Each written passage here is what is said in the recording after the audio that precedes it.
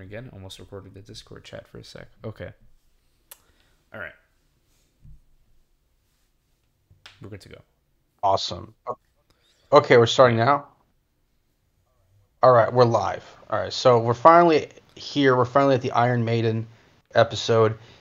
We kind of had a hiatus for a while, and then now we're back and at it. Hopefully, up to speed on both ends. I, for one, am excited for these guys because reviewing their albums is really interesting. They're not like any other metal band, and even British wave of heavy metal or British new wave of heavy metal. Even that they kind of stand alone, and they're a very upbeat, positive metal band, which is a bit cheesy, but I think it's unique for a lot of rock and roll stuff. And I think they're also, as a genre, kind of a tour de force. And again, they stand alone. They basically invented power metal, or at least started the invention. They kind of prefigured the invention of power metal. Yeah. And they've been touring, with a similar lineup for ever. I mean, they're like Vikings. They just tour. They just cart themselves around and then just sort of wreck wherever. They're like a wrecking crew, destroying the landscape wherever they go. It's kind of wild.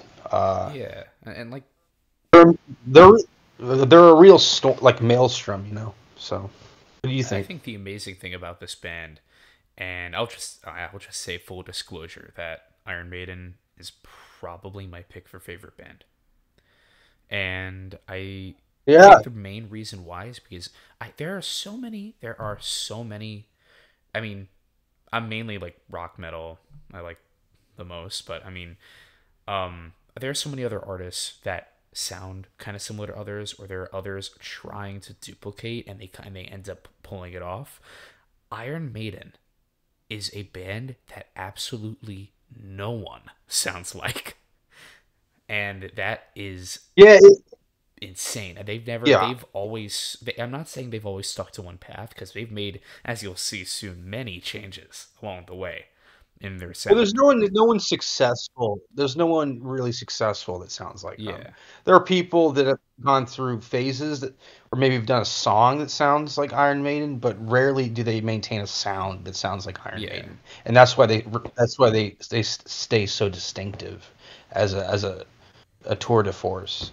And I just think of them as like in this old Voyager tradition of like raiding different towns in England, like the Vikings going over. Like I think there's something so like uh, Anglo-Saxon about them, or very like Norse, and the fact that they have changed their sort of style in terms of the album art over the years, but it's always been that same cartoon, and it's always been kind of a similar aggressive,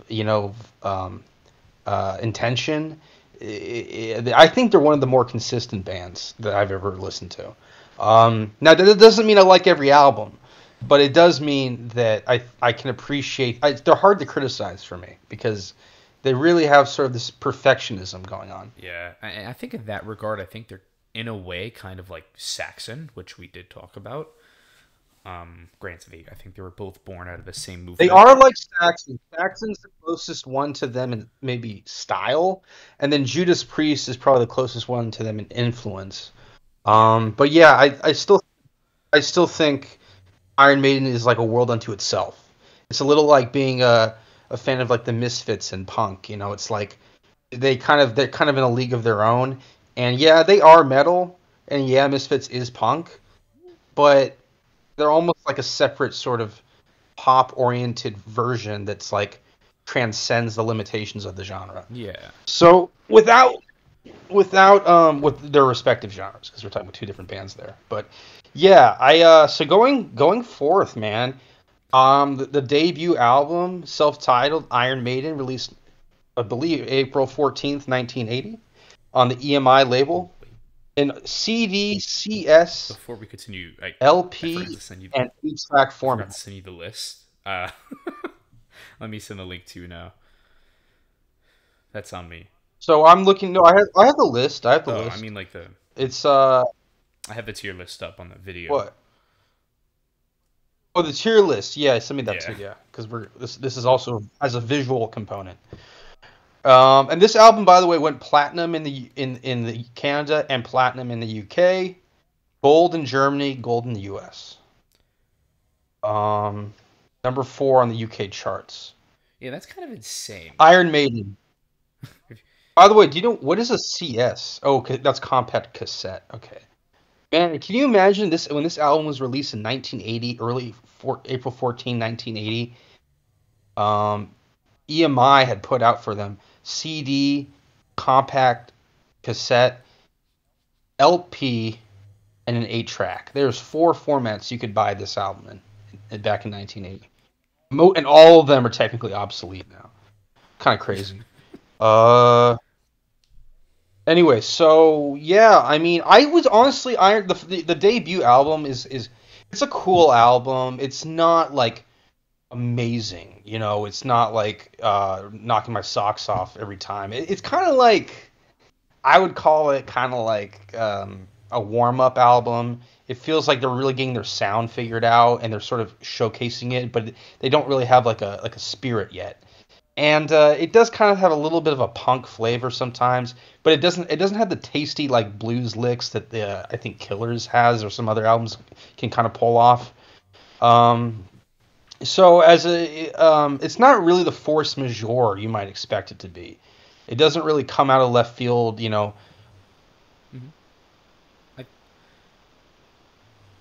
I, wide open on this one. I'm not really too surprised by anything. That said, it's a cool album. I can't knock it, but I can't really praise it either. I think it's about a B or possibly a B plus. I think this is where you and me kind of split because Okay, at least from my point fair of enough. view, That's why I have the spreadsheet. I tend to be kind of hard. Okay. I tend to be kind of hard on debut albums historically, like with Saxon Okay. and hell, even Black Sabbath. I feel like I might have been a little hard on, even though that did get an A in our list. Um, Yeah. I think with Iron Maiden, on the other Yeah. hand, I think they knocked it out immediately. It's not their best album, but it's It's not. I already think it's hard to compare it to. I think. Yeah. it's like already they have everything down. It just but they just need to refine it a bit more. It's maybe not as experimental. It's basically a new wave of British heavy metal album. And granted, I just didn't find right. I think you're on point. It's a very fine album. I just felt like it wasn't melodic and sort of catchy the way that their like next few albums tend to be. And it does obviously that the commercially is reflected by the lack of hits that came off of it. mhm. Um, I think it's a good setup for later albums, but I don't think it's like a go-to album for me. I think I think for me it's like one of my personal favorites, but personal doesn't necessarily mean it's the Okay. best.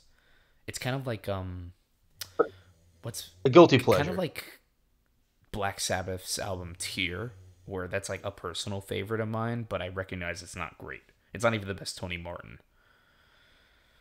Sure, sure, yeah.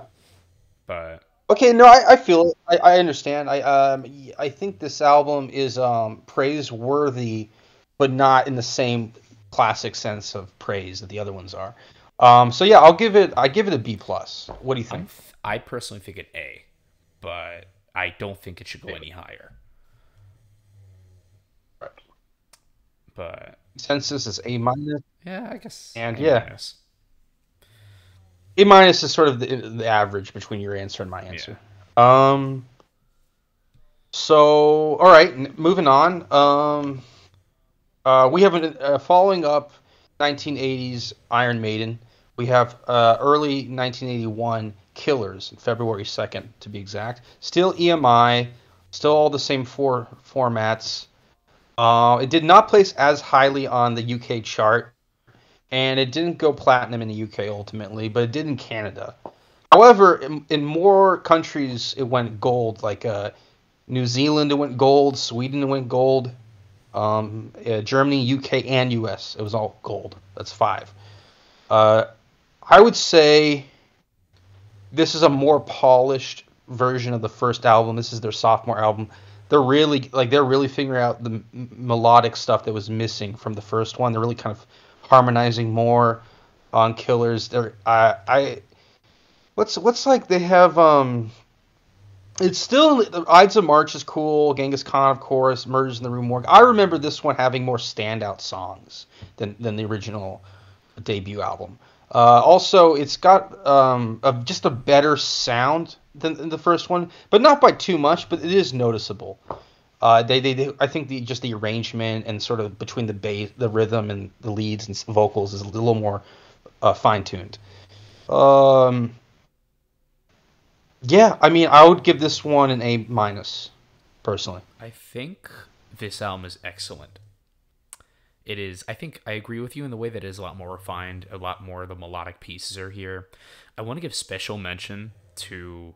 I feel like kind of an overlooked vocalist in Paul Diano on these first two albums. He does an excellent job, especially on Killers, where I feel like um I Okay. really want to I want to highlight his vocals specifically on the song "Murders in the Rue Morgue," which I feel like Yeah, that's a good one. I mean, really, this whole, but in general, I feel like the musicianship is a lot tighter too. This is the first album with Adrian Smith on the second guitar. The first album had Dennis Stratton, but there was some like backstage drama. I think Dennis Stratton was listening to Eagles when he was in the shower, and the band didn't like that, so they kicked him out or some bullshit like that. It's really weird, but It's pretty he fun. did end up going to join Praying Mantis, So, another new wave British heavy metal band, and that's more his style, more of like a would you, but melodic. would you say Praying Mantis sounds like Maiden or not so They're much? like Because I'm not familiar they're with like them. Iron Maiden if they went more squarely into hard rock after their first album. Oh, wow. I'll check it out. Yeah, Their that's their super newer cool. albums Anyway, admittedly are a little more like cheesy 80s style like radio rock, but everything else I is know what you hard. mean, like really long vocal stretches that don't mean anything. Yeah, Lots of I get you. heavy keyboards Drum, too, the later they get. blast beats for no reason. If you've ever heard an album from the Okay, Frontiers, from like the Frontiers record label, it no. sounds like that. Okay, all right, fair But enough. their 90s stuff, Yeah, I yeah, yeah. highly Well recommend. taken. The power metal album in the late 90s from them too. Okay, yeah, yeah. Absolutely. I'll delve into that pretty soon. By the way, you think I know I said Motorhead would be the next one on that we do. I was thinking we could do Judas Priest after this, just to I think keep the I momentum honestly going. kind of think Priest would be a bit more fun. Yeah, I think so too. Yeah, Motorhead is cool, but I don't know if I could listen to like 50 Motorhead albums. You know what I mean? And get as much nuance out There of are, I it. think, Whereas maybe with 22 to 24 Motorhead albums, and I think that's just a lot, especially when it comes to some of the that's a later lot albums run for a long. band. To be fair, I think it's a lyrical band in a lot of ways. So like I'm not I would be tired out listening to all those Yeah. lyrics. Um. So yeah, Judas Priest Yeah, Judas Priest will be next. But in the meantime, now cover. I really. is the time for Iron Maiden. Yeah, back to Maiden. Back to Maiden. I think this is the first really truly good album cover. I know that the first one is sentimentally cool, but it's a little weird looking. And I think this obviously there's an alternative color that looks a bit better, but I think Killers has the first properly cool album cover for Maiden. Yeah, I think this is Um, probably one of my favorite album covers. I think not just from Maiden, but in general. It's not my favorite Maiden cover. We will eventually get to that, and I will be so happy to talk about that when we get to it. But I think, so Martin Birch produced it, which probably explains some of the difference. He also produced um, their next 8 albums until Fear of the Dark in yeah, that was 1992. his last So album we're in going to be general. hearing about him a lot. I think he retired. And this is also, you might be right there, yeah. And then Adrian Smith is played on this album for the first Yeah, time. Another. foot. So yeah, what's your letter grade for Honestly, Iron Maiden? I I might say, this one's a little bit tough for me because on one hand, I think it's so close to S. Killers. But on the other hand, I feel like there's maybe one song that It, doesn't work all the way for me, and that's Prodigal Son. And okay, that okay. kind of hold, So A it's plus. kind of like I think A plus because Prodigal Son's trying to do the same thing, a similar thing to what Strange World did on the debut. And while I feel like on the debut, I think every song works, even if they don't really reach the highs of Killers. On this one, like Prodigal Son just kind of feels almost like a step back on an otherwise Sure. forward-looking album. Right. Yeah. Okay. Yeah, I couldn't have said it better. All right. So moving on from Killers, we gave it a we give you give it A plus. I give it an A minus. So we balance it out to an A. And then up next we have they're probably their most famous album, is their third album, and that's 1982, The Number of the Beast. The first with Uh, re- Paul Diano's out. released 22. Yeah, he's. Oh yeah, the new. Yeah, Paul Diano's out, and Bruce Dickinson's the primary vocalist, only vocalist that Yeah, really that he's counts. coming from a band called And Samson, and and this is also the last one with drummer Clive Burr. What was his band called before? I don't know that who, lore there. Clive Burr's band or Bruce Well, Dickinson's? the one you Yeah, mentioned, Bruce yeah, Dickinson's former band was called Samson. They were more of Sam. Samson, named after their guitarist Paul Samson, and they were Oh, okay. more. They're a little bit like Praying Mantis. They're more of like actually not really because Praying Mantis is more like straighter, like Thin Lizzy type hard rock, and then they turn into like more straight ahead like hard rock. Samson started out a lot more bluesy with like they had a debut Okay. album and then they got his stage name at the time was Bruce. Um, and he recorded two albums with them, including the excellent Shock Tactics. But then he left the band to join Iron Maiden. We'll get to that soon. His legacy with that, but eventually Simpson would make a few albums in the '80s, two excellent blues metal albums with a guy named Nicky Moore, and really cool. Okay, not one great one, and then a really cool one, and an album called Refugee in the early '90s. That was I would really recommend if you. That's more Praying Mantis though, and they didn't really never achieve the same success that Maiden did, and they kind of just fizzled out after a while. But Bruce, that's the main reason why it has to do with a lot of business practices, according to the management of Samson, which is the reason why Bruce left to join Maiden. So here we are. How do you feel about this album? Yeah, no, I would say that this album, it's got it really it's kind of their magnum opus in a way. It's their commercial. I think it might be their commercially most successful album.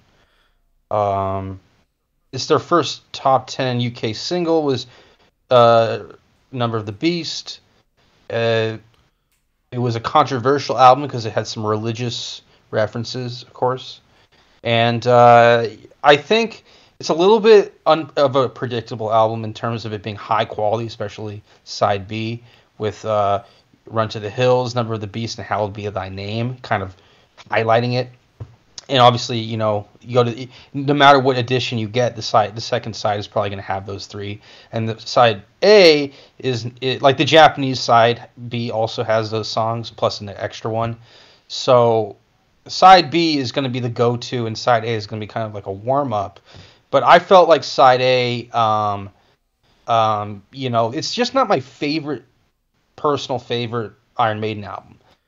Yeah, I think I'm in a similar boat to you in that I feel like side A, I feel like outside of I like the first few tracks. Invaders is cool, Children of the Damned is great. But then after that, I feel like The Prisoner might be one of my least favorite Maiden songs. And then 22 Acacia Avenue Yeah, is fine. they had some weird thing about the prisoner where they wanted the Patrick McGugan to, like, Like they wanted permission from him, and they called him up and got permission to use his TV show's theme in the song. It's really kind of like an archaic song concept. It hasn't really aged well. It's kind of based around a TV show. Yeah. So that was popular in the '60s, believe, or early '70s at most, at latest. But yeah, so the Prisoner, yeah, the first side is kind of a weird like lead in to side B, and so for that reason, this album is a little lopsided.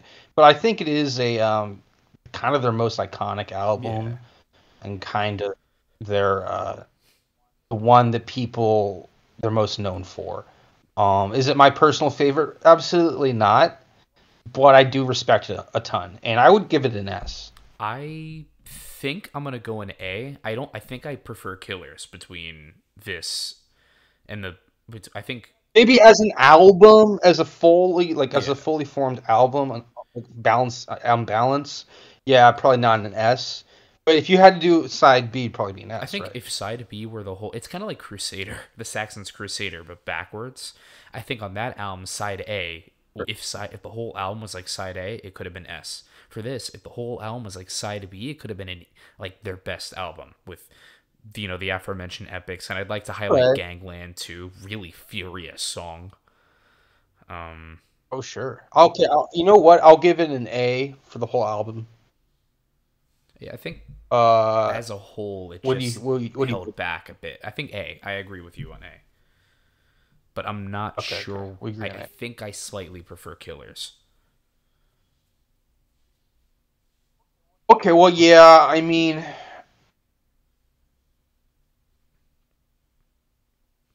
yeah. I think for me, the reason I wouldn't go so far as to say that is because I do like Killers a lot, but I think Number of the Beast, while it's slow on the take in the first side, that's kind of part of what makes this second side cool, is that it's like a lot It just better. kind of explodes. So yeah, so I kind of like that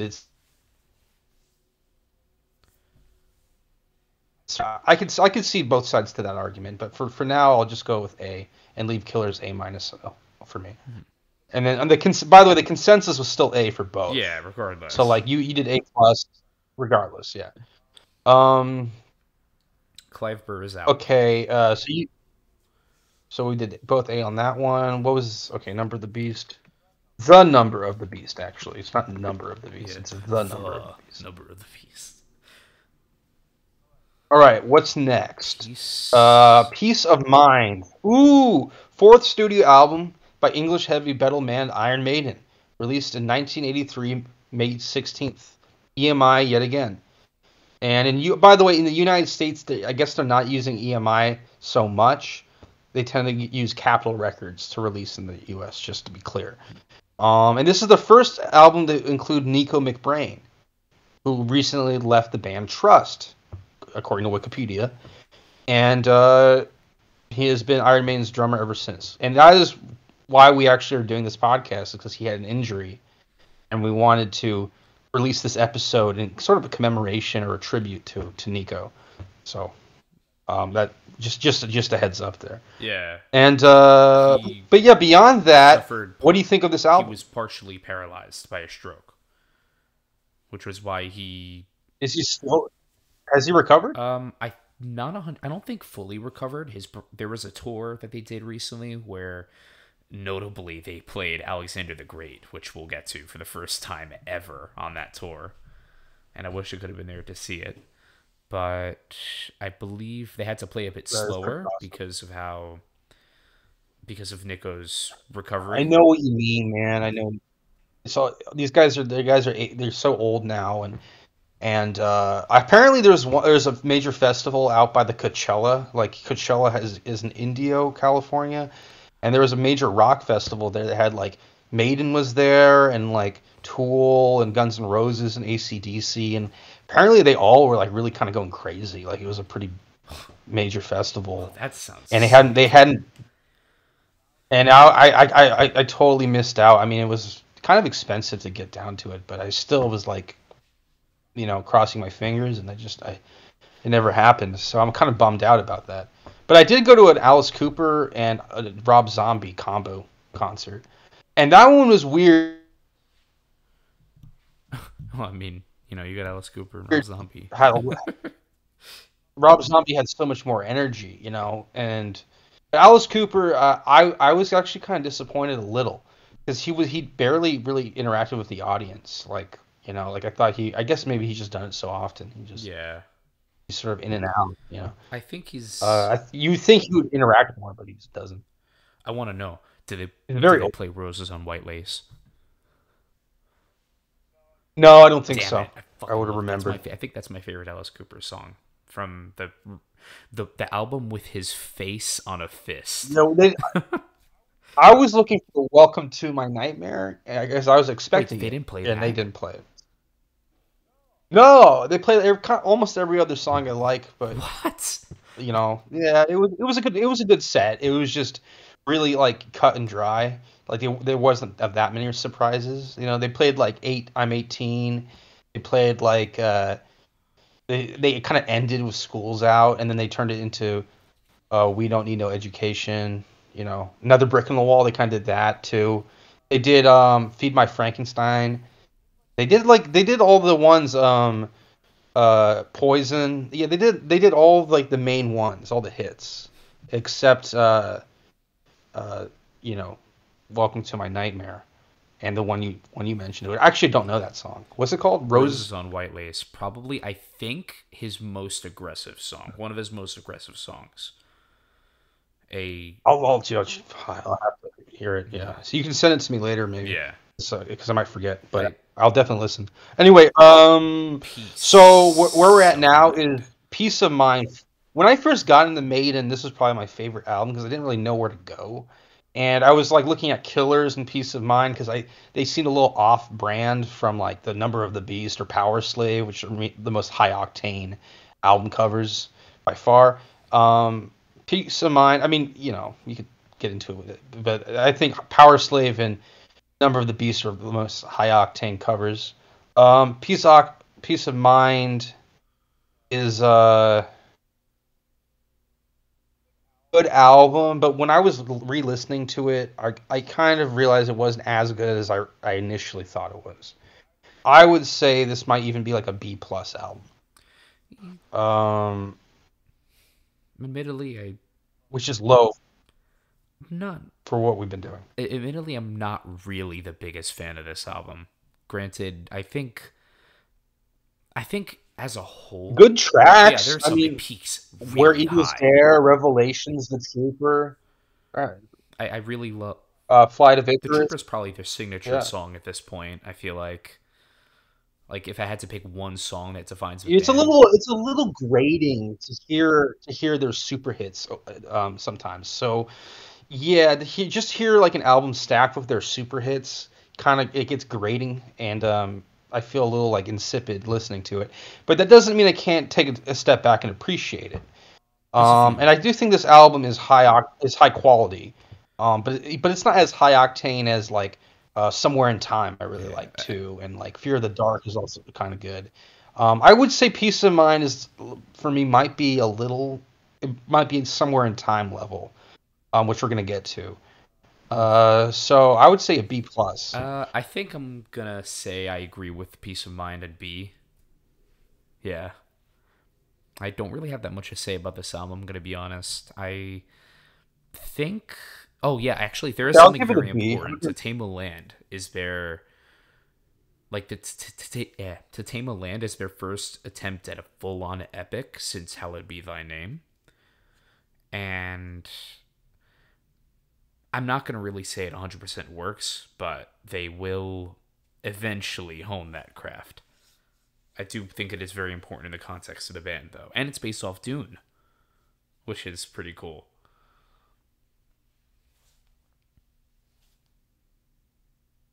Yeah, I mean, this a lot of these songs have been covered by. I mean, these are pretty. It's a pretty established album, really. I just felt like it wasn't as personally appealing as Fear of the Dark or Somewhere in Time. Yeah. And so I think it's sort of in that unfortunate circumstance where it's trying to be cagey and sort of gritty and PTSD kind of like it's trying to be like appealing to like the broken man syndrome kind of dudes, but it to me it doesn't really go that far with it. It just sort of leans into it, but not too much, and that's kind of a letdown. So I would say B, and then yeah. Also, fun fact: this was mostly recorded in the Bahamas, and then which is kind of hard to I believe. think that And then checks out for this album. and I didn't know this, but Nico McBrain was in the same band as Pat Travers, which in Trust, which is really surprising. So anyway, so we'll move from there to the next one, 1984's Power Yeah, Slave. this is probably one of their most famous albums. Before anything, I really want to get into this freaking album cover. One of my favorite of Maiden's, and I love this cover art so much. I did a report on it for class Okay. and Right, got yeah. a full score on it. So it was worth it. Honestly, they're probably their most popping cover. And it's a pretty great album. It's got like, you know, Rhyme of the Ancient Mariner. It's over the top, right? It's Yeah, got Rhyme of the Ancient Mariner, The Duelists, Power Slave. It's also got, and then that's not like weren't cool enough. You have their main songs, just Aces High and 2 Minutes to Midnight, which are your songs I just hear over and over in my head, just thinking about. So it's a pretty awesome stacked album. Probably got a lot more energy than Peace of Mind. A lot more sort of I wouldn't call it brilliance, but it's got a lot more uh, radiance. I don't know. It's got what do you want? How do you energy. want to spin it? Like It's a it's got a lot very more kinetic album. and vitality. Yeah, more vitality. Let's Yeah, say. Yeah, and very it does kinetic. not Yeah, let up. and doesn't let up. It's probably their most sort of just like it's got for all their albums considered, it's probably got the most punch. I would say I would give it an A minus. Um, Wait, I thought I just heard something. I don't know what that was. Yeah, I think I'm not sure. It's in A for sure. It's in that A zone. I agree with that. But Yes. yeah, no. Yeah, I agree. I agree. Okay. All Um, right. A minus for me. What do you want to give it? I think a straight ahead A. I think it's better than the debut. Maybe Number of the Beast. Maybe. Maybe. Better than the debut, and then it's toe to toe with Number of the Beast. I can see that. And All right. ha. Um. And I'm kind of I mean, it's just a little over the top for me. I would give it like an A instead of an A minus, but it's just a little overbearing with the Rhyme of the Ancient Mariner going on and on forever. Yeah. But I can't hate on it too strongly, but like I just feel like It's a little overwhelming, that is the a whole album. it's an overwhelming detractor that has to be Yeah, it's acknowledged, not right? too long of an Um, album. It's just that like it's a very the heavy album is album. not too long. I mean, it's not a double album. No. And by the way, it did peak in the Norwegian charts. Um, but I think it might have only gotten to Norway in 1992. I'm actually kind of confused by That's this metric here. odd. Uh, yeah, maybe that's just when they found the data and recovered the data. Anyway, in 1984, Norwegian it was 5, UK was 2, Finland was 4, Germany 9, Netherlands was 5, um, and a bunch of others were in like 15, 11, 21, 10 for Sweden, 10 for Switzerland. The lowest one on this list was Australia, which is 26. But everywhere else, it was peaking on the charts. And certification, United States it went platinum, Canada went double platinum. Um, Although I think in Canada that's a different sort of indicate. I don't know. That certification is a different ratio of units per sale or whatever. But um, and unfortunately, in Germany, Japan, Spain, and United Kingdom only went gold. So yeah, definitely one of their probably their second most important album for their career after Number of the Beast. Now Yeah. up next we have Somewhere in Time. Uh, um, Guitar if synths. Power Slave is an A, I think Somewhere in Time. I like it a lot. I might give it an S. I might have to give it an S. Okay, so you ready for this? I agree with you. And in Okay, fact, cool. I'm All gonna go right. into a little bit of this. I'm gonna go into just a tiny bit of just a little bit of an introduction, not an introduction, but a few words I have to say because this album, it's very hard to call for many people. It is very hard to name their favorite song, their favorite album. This album is definitively my favorite album of all time. I Really? love every like solitary second of this album to death. It has a lot of the aggression of Power Slave, but it isn't as over the top. It's a lot more sleek with the guitar synthesizers. It's the every single song is fucking amazing.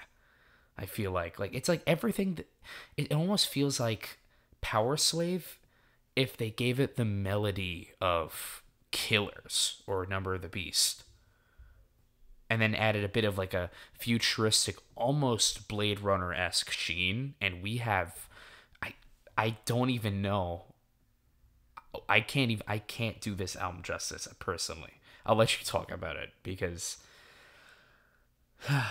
I think it's I'm reading some commentaries on this Wikipedia page that Dickinson wanted to make it more like a physical graffiti or Led Zeppelin 4. He really wanted to be kind of like a midpoint for the band, and the high point, midpoint, whatever, the climax.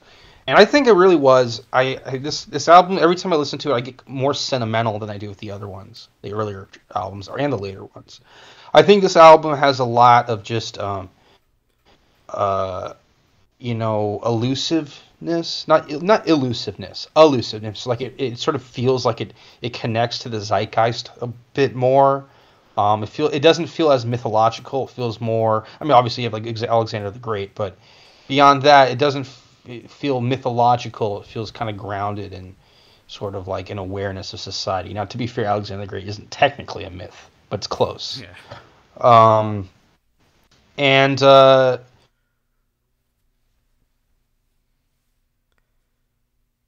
Wasted Years, I'm like, oh man, these guys. It's a little more perspectival. It's a little more philosophical. It's an album that actually tries to have some depth in it for a band that really doesn't care that much for depth. It's more of a party band.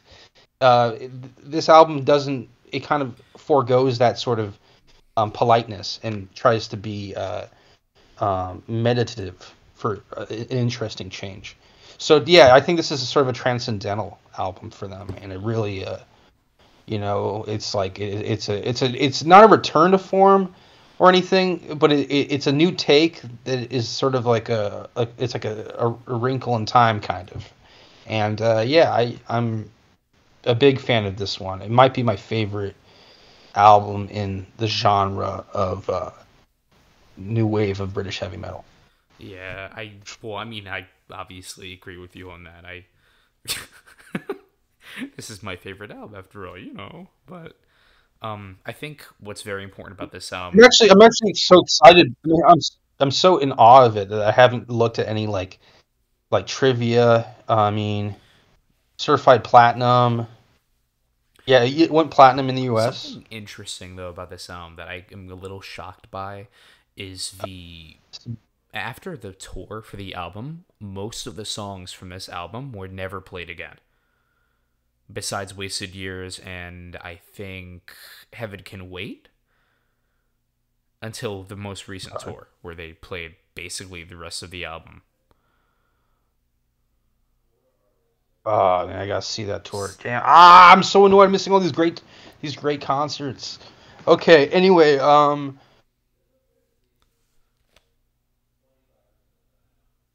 uh,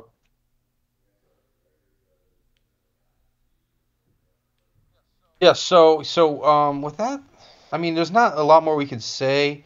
I do like the cyberpunk Blade Runner kind of nods. It's just really kind of an edgy album, but it's also kind of sleek and chic at the same time. So maybe there's a sort of fashionista in me that likes this one. It's a little more polished. Anyway, up next, and by the way, this is kind of the last sort of classic Iron Maiden album in my book. I mean, yeah, after somewhere in time, the 80s are winding down, and it becomes more like you're running up into the grunge era. I feel And I think we start to see this with the next album, Seventh Son of a Seventh Son. I feel You start to like see a decline. I do agree with you that there is a bit of a decline because, granted, I mean, you can't go up after Somewhere in Time, but I do feel like Somewhere in Time was like the last of their classic because I feel like starting after this, they would at the end of the 80s and into the 90s, they would try to throw a lot of different things at the wall, eventually resulting in a complete genre, a near complete style change. But I think this album was important, at least in providing a more introspective lyrical content that would at least be followed up on most of the future albums. But then we get to Seventh Son. Yeah, and well, the last remark I have on album that is the most comic booky for me, and that it lends huge appeal. That to me, that means it's sort of again capturing the zeitgeist. It's really connected. Um, yeah, but Seventh Son of a Seventh Son is probably the did I say least? I meant most comic booky, right? I said Mm-hmm. most, right? Okay, yeah. With that said, the follow up album in 1988, Seventh Son of a Seventh Son, is not very comic booky at all, and I kind of felt this one to be a little grating and repetitious. Um, it's not like doggerel, but it's way less interesting of a stitched together album. Yeah.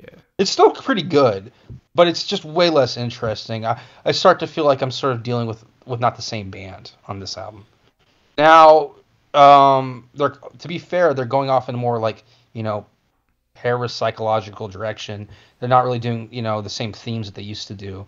They're going off into more murkier waters and shakier territory. But what do you think? I think that on Seventh Son of a Seventh Son, I think it's a lot more of a. Uh, I feel like they're trying to do a bit more of like a progressive rock or progressive or early progressive metal thing where the songs are getting a bit longer. This is a concept album, their one and only true concept album. Um Telling the story of the seventh son of a seven yeah, the seventh son, which in a, it's just supposed to give him, I think, I forgot what telepathic powers of some kind or visions of the future in a bit Yeah, too. they were just trying too hard. Yeah, It's based it's on a book he very read try by hard. Orson Scott. He came. I mean, or if you're gonna write a novel, a concept album that's inspired by a book, I would hope it wouldn't be one by Orson Scott Card. That's just me. But then the Maiden just goes and does it after making like their best album ever. They just follow up with a strange tribute album. So I mean, not, you know what I mean. It's a strange take on a not very popular novel by a fantasy writer. And I'm like, I don't know. I don't know what to say. I feel like this is. I will say though that this is definitely still a good album. I do really like this. I just think it's very bookended. Like the middle section kind of really sags at times, especially I don't especially the title track, I think, and the prophecy. Okay. but I do feel like it picks up a lot at the end with the clairvoyance, probably my favorite on this album. And Yeah, I can see it that. kind of goes back to a lot of that somewhere in time energy that was missing from the rest of the album.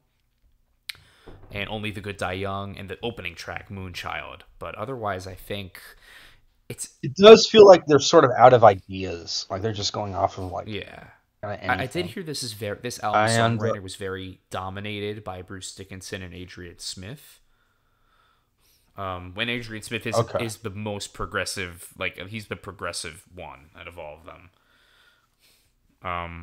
So that does Oh make yeah, some sure. sense, Yeah, that and that will eventually provide a schism. As after this album, he would leave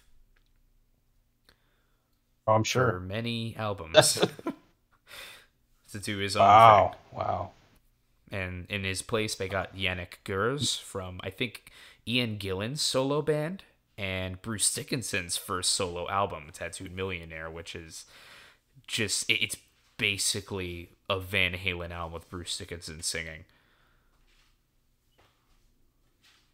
Which, Okay. that one's funny. There's a song called Dive, Dive, Dive, and I'll let you guess what it's about. It has lots of mentions of submarines and Diver seamen. down.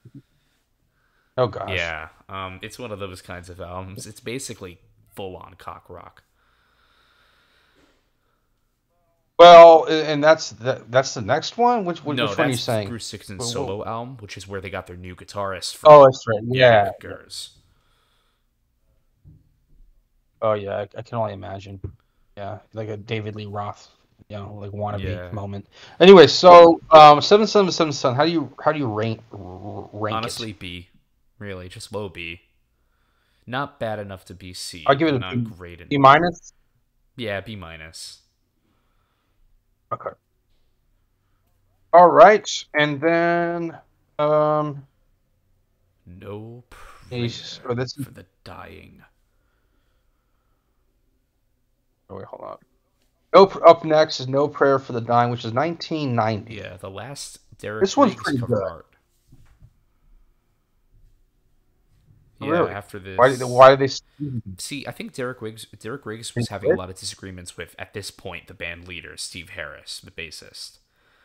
And Okay, okay. he wanted to do like these like crazier kinds of artwork for these albums, like as we can especially see with Seventh Son of a Seventh Son, which is admittedly a really nice looking cover. But with No Prayer for the Dying, as the band wanted to go back to basics with the music and wanted to do a bit more of like a snarly ACDC meets Gillan type thing, Right. they wanted the cover art to be something more simplistic, like, oh, we want Eddie busting out of the ground. And Derek Riggs did it, but thought it was too simple and just decided to call it a day with the band and do his own stuff.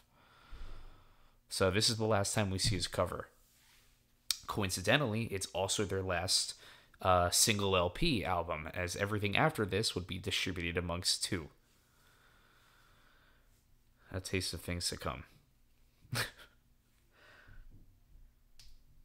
Wait. Distributed amongst Yeah, what? okay, so this is, And yeah, CD. No Prayer for the Dying. Like, I have all these albums on vinyl. Literally all of them. Okay.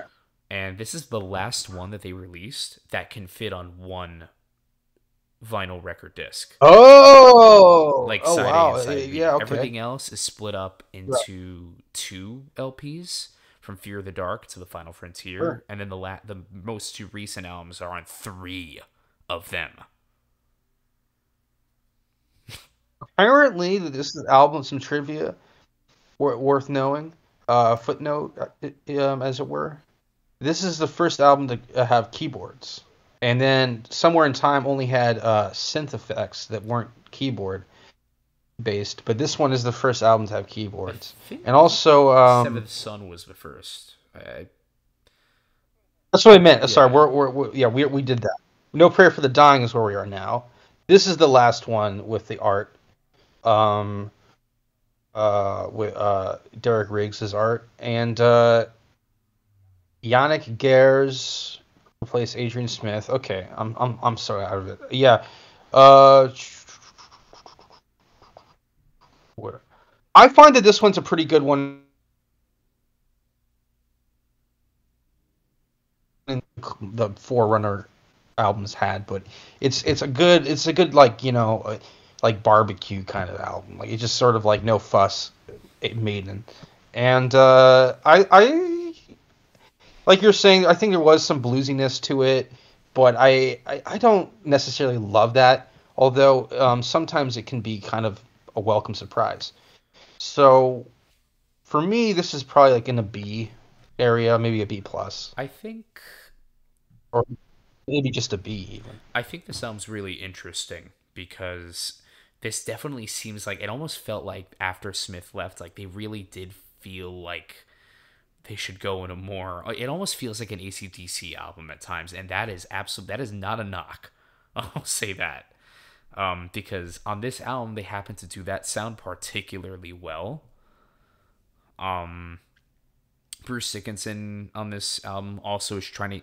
He has a lot more rasp to his voice. He does a bit more of a grittiness, almost like um, Battle Rages On era Ian Gillan, and Okay, okay. I feel like Well, yeah. I mean, I didn't. So you think it? What do you think? You think it's one of their more aggressive, sort of grittier albums, more the most blues rock, electric blues styled yeah, album? I don't know about their bluesiest because I still argue I think Killers might be their bluesiest, but Okay, um, okay. But it's among the bluesier yeah, I albums, do think it and it's encroaches on like an AC/DC type hard blues rock ish at times, especially with Bring Your Daughter to the Slaughter, which is it was supposed to be a Bruce Dickinson solo track for one of the Nightmare on Elm Street movies. The fifth one, I think. The oh, really okay. weird one with the baby. Uh huh. but I- yeah, no, I actually think this is a good big step up from Seventh Son. But Okay, so I would wait a B or a B I think a plus. B plus for No Prayer. I do prefer it over Peace of Mind personally, but it is kind of a different I'm album. It's gonna a bit more dumb, I want to say. It's more dumb fun than I'm gonna give it a B, and then we can sort of split it between between a B and a B plus. yeah. And because I'm not crazy about this one, I do like it, but I'm not crazy Yeah, I'm not about it. crazy about it And I either. wish I I. just think it's just stupidly fun, even though it's stupid, kind of. Oh, I mean, I'm gonna check it out some more because a lot of these episodes we do, it's like I don't get around to listening to the music we review, and I because I'm like afraid that like I'll have like a new take on it.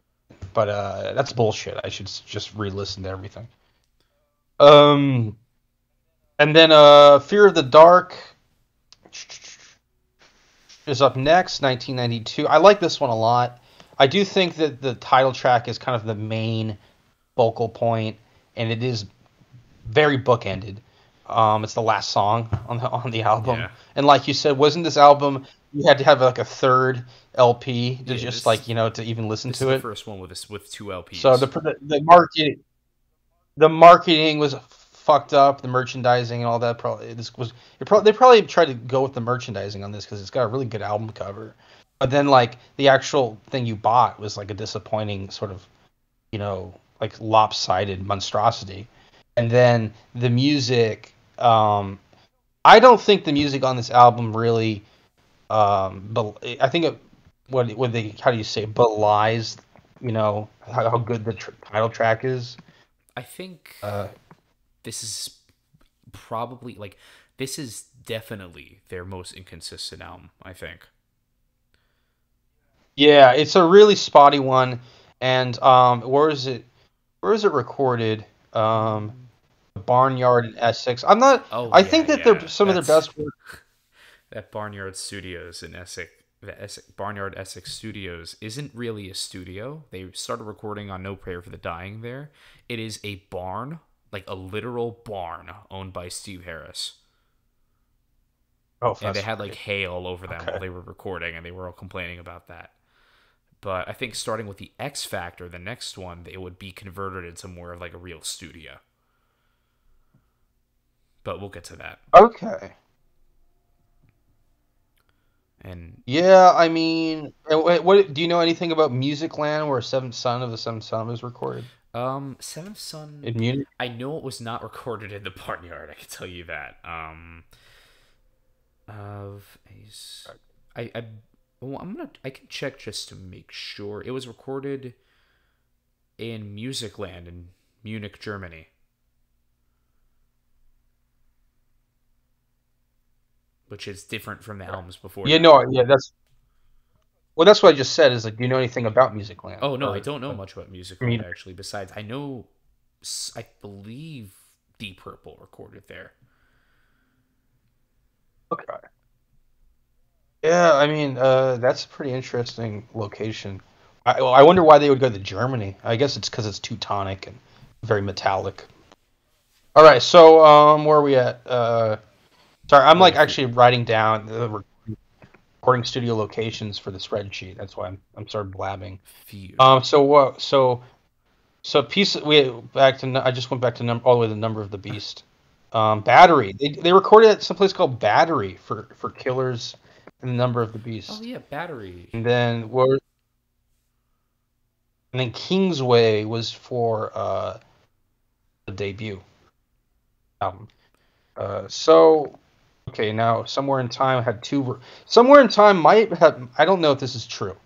This is. I don't know if this is canon or if this might be easily proven wrong. But it seems like our favorite album, Somewhere in Time, is the only one that was recorded in two separate places. I th- And they're both very different.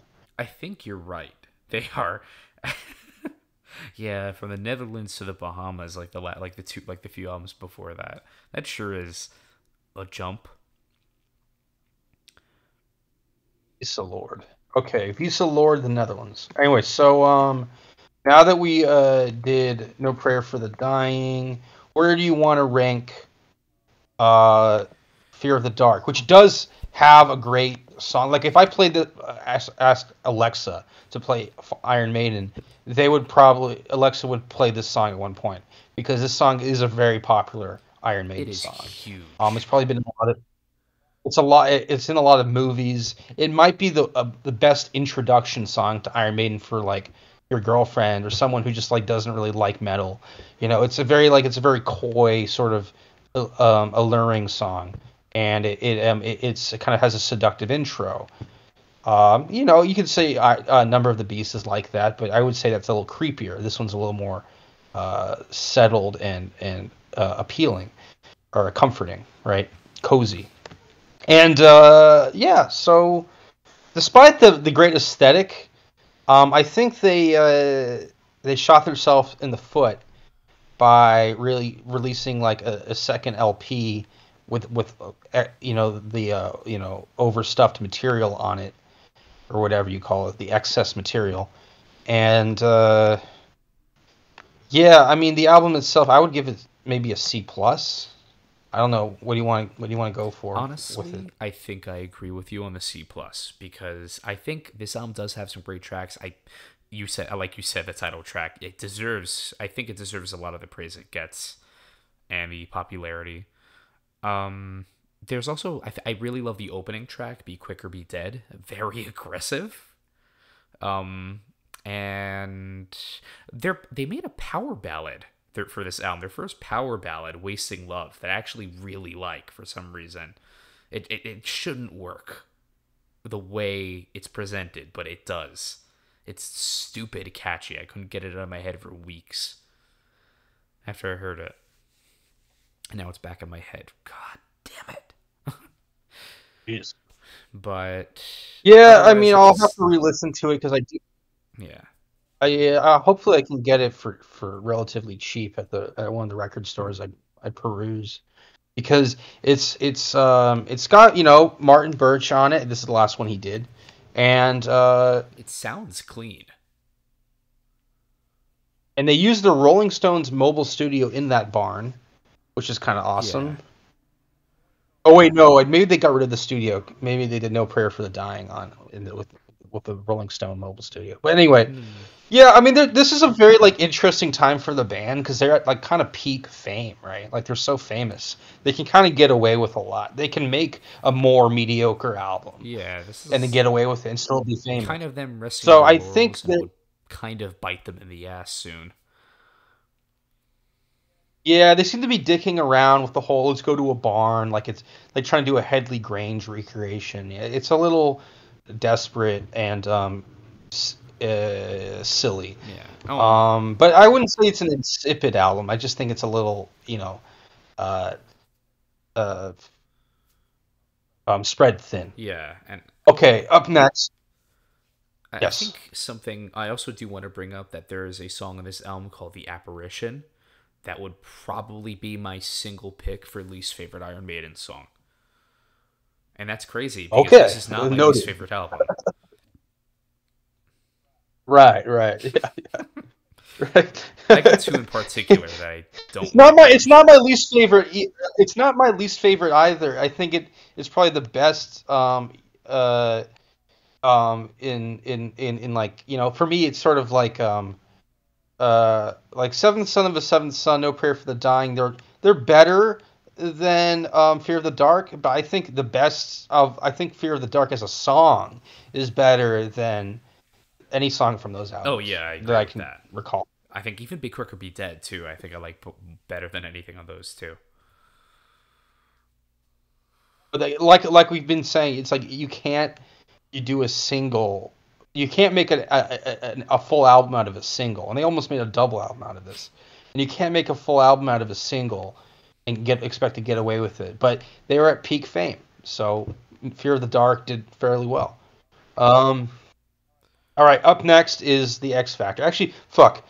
Okay, I need to look at the reception. How much money did it Bruce get? Dickinson is gone at this point after "Fear of the It Dark." actually got really Actually, Fear of the Dark got really high on the charts for a lot of countries. It was number one in UK, number one, and which is not super common for Iron Maiden. But I think Yeah, I don't know how many albums have had number I one, think but that's not that they've had common. a few more recently that hit And number one. They have one sing. They've I think they've only ever had one single to hit number one. That was on "No Prayer," the one for Elm Street. Be Bring Your Daughter. oh, okay, But okay, yeah, yeah, I can see I that. can understand It why makes "Fear it. of the Dark went so That's a high. great. It's actually probably that's a very funny association. That's almost like if you could pick a movie series, a film series that was sort of the tie-in to Iron Maiden, or was like the Iron Maiden version of a film. It might be A Nightmare on Elm Street. Yeah, Like it just sort of has that comedicness, but it's also spooky or and popular. almost Yeah, kind of I could like see it. maybe I think Baby Bill and Ted 2 could have worked too. That is a lot darker. It's like, I know it's like I'm talking about it like so seriously because fucking Bill and Ted, but the second one's a lot darker than the first one.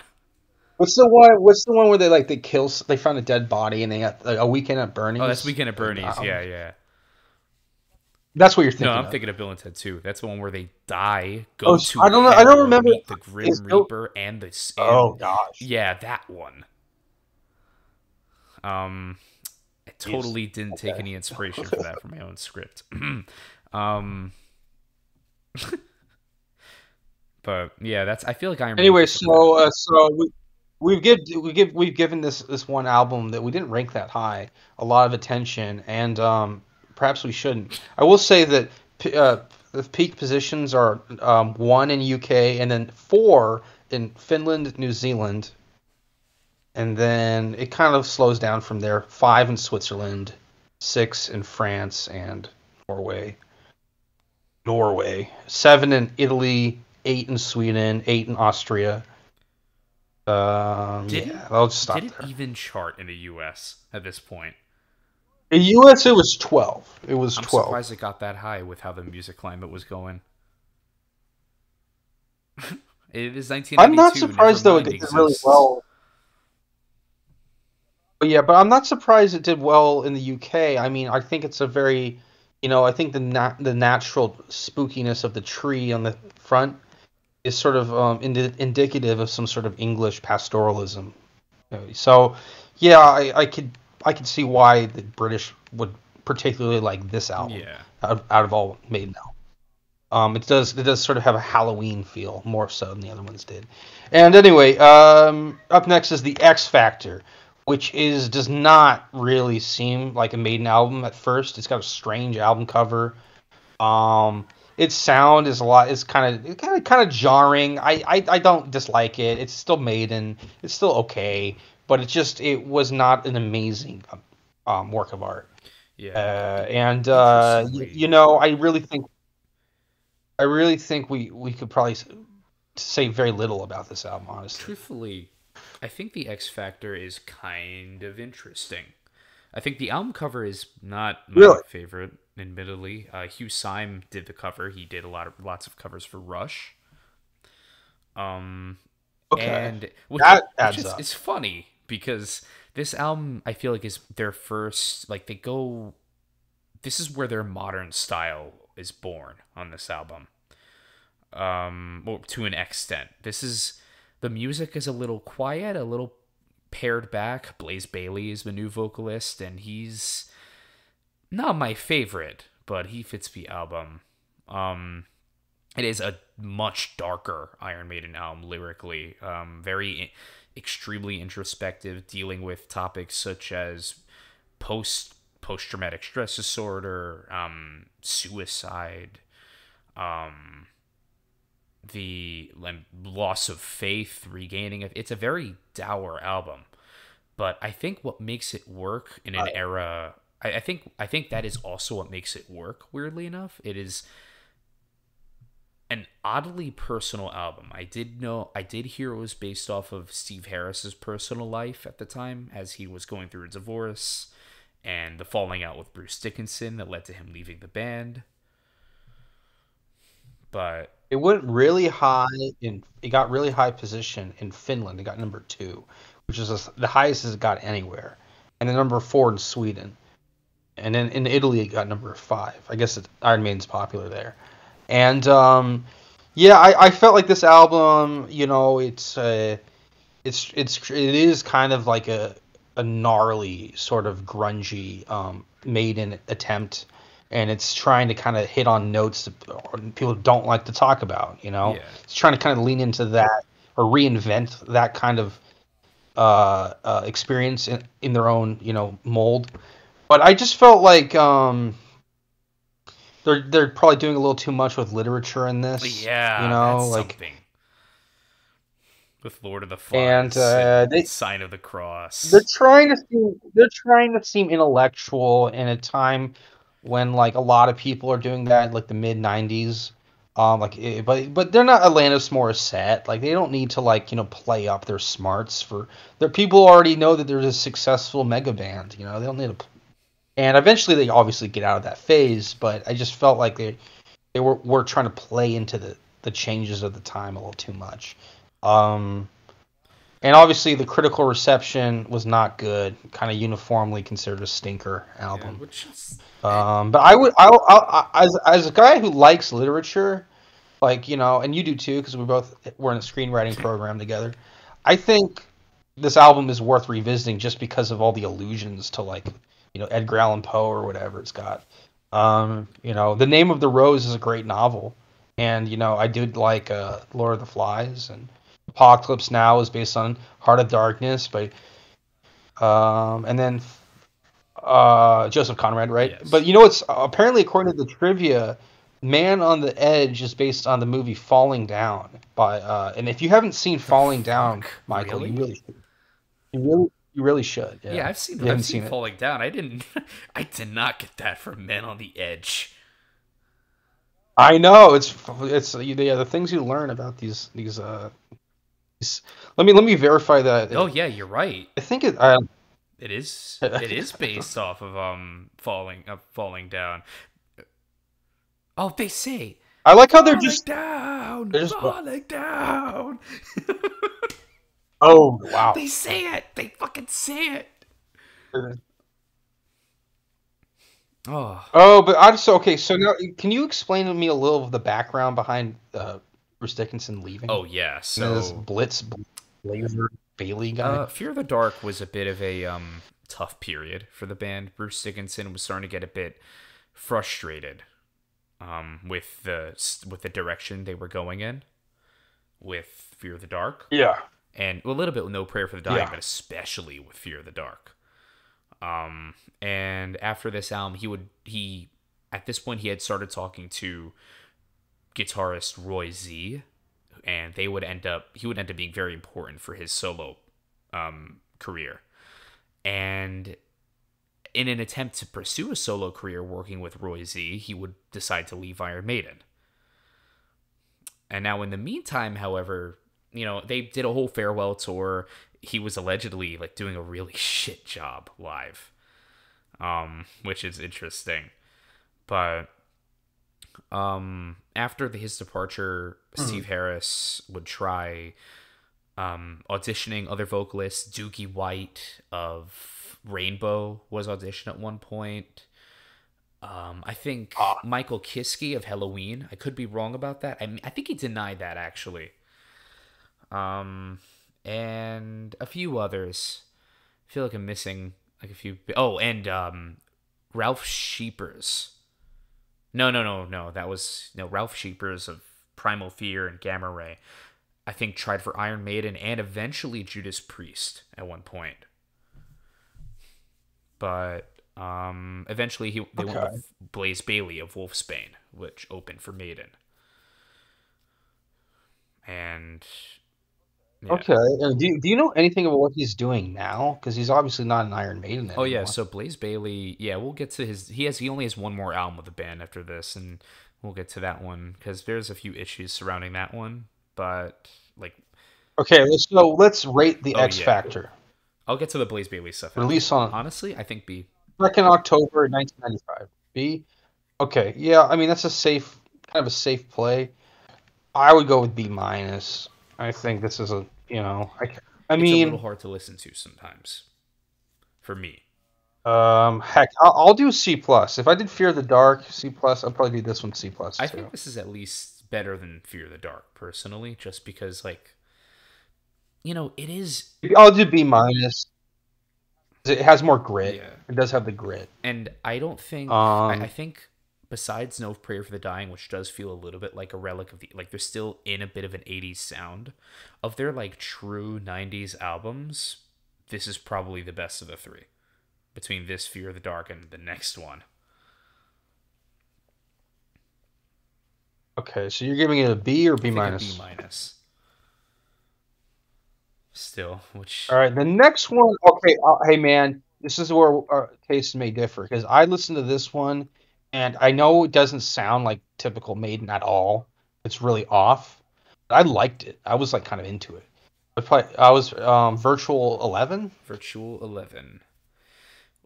1998. I was into it, and I maybe I'm just weird, but I was like, oh, this album is like special. I thought it was special, I think and so what's your take? this is um a bit of an interesting album because on one hand I feel like this album peaks really really high, like Future Real I think is a Okay, great fair enough. opener. Of the Klansman is amazing, if slightly Okay. repetitive. Como estáis amigos is beautiful. The Educated Fool I think works really well too. That one's a bit more again trying to be intellectual, um but I think that one's very strong. But then on the other hand, we got stuff like Don't Look to the Eyes of a Stranger, which is like 8 minutes of bullshit. And The Angel and the Gambler is really weird. It's just weird horn sounds in the background and the same chorus repeated like 5 million fucking times over and over again. It's very inconsistent like Fear of the Dark, but I think it's better, if that makes any sense. It's a very weird Sure. Yeah. album. I would give it a B plus or an A minus, and there's not a lot to say about it, which is kind of funny because I feel like with a lot of these albums, there's a ton to say. There's a ton that's been researched. There's a ton of sort of trivia out there. It's all integral to the history of the main lineup of the band. There's a lot of stories revolving around, you know, episodes in the production of these albums, the touring. But with this one, I can safely say I don't really care about the touring. I don't really care about how it was made. I just kind of like listening to it, and that is a breath of fresh air because it makes my job easier where I don't have to like review sort of the pre-production and post-production aspects. You know, I can just look at or Just sort of the album. Hello?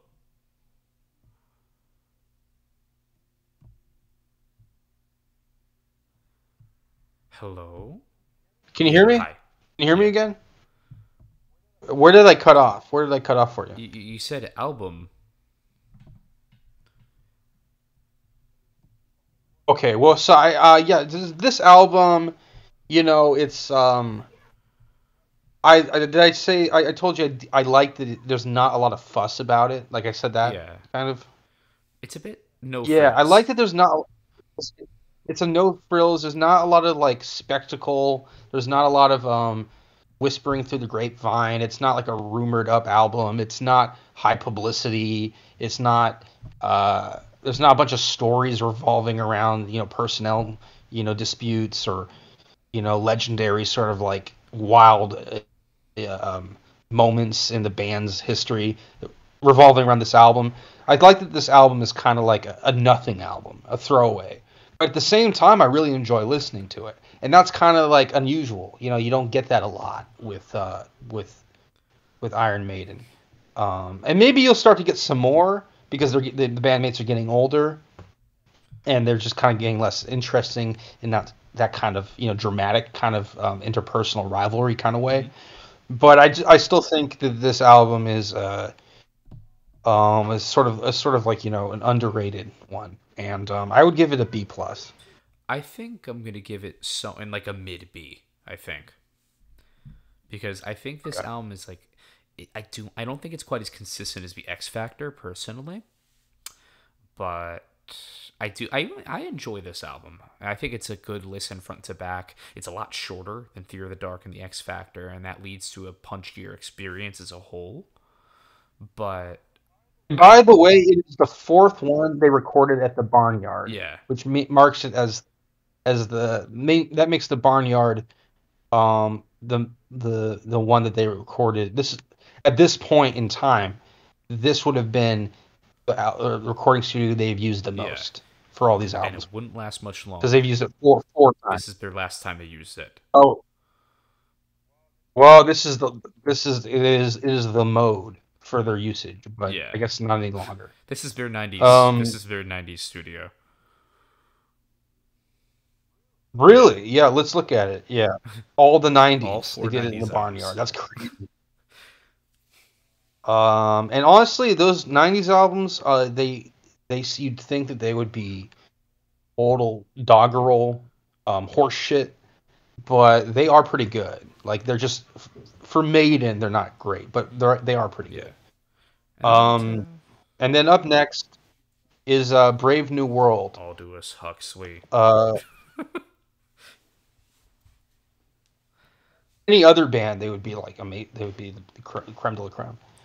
Anyway, so Brave New World is a hilarious Aldous Huxley reference, and they also got some songs or like Out of the Silent Planet, some great literature references in this one. Definitely like they're kind of moving up in terms of the educated sort of literati that they try to appeal to. But I think the music was not awesome in this. I when I listened to this and re-listened to it, I felt like it could have been. The critics liked it more than the last album. Like the critics liked this one a little bit more than some of the other ones, but I feel like this one almost was like not good at all. Or unless I'm confusing it with the Final Frontier. I might I'm probably thinking of the Final Frontier. This one's actually okay. This one I find kind of interesting because it's almost like a transitional album. Because on one hand, during while they were writing this album as a follow up to Virtual Eleven, and they were using like a lot of like similar songwriting.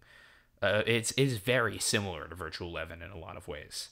But then while they were writing this album, they were also on tour with Blaze Bayley. He was having lots of vocal problems, anger issues on stage.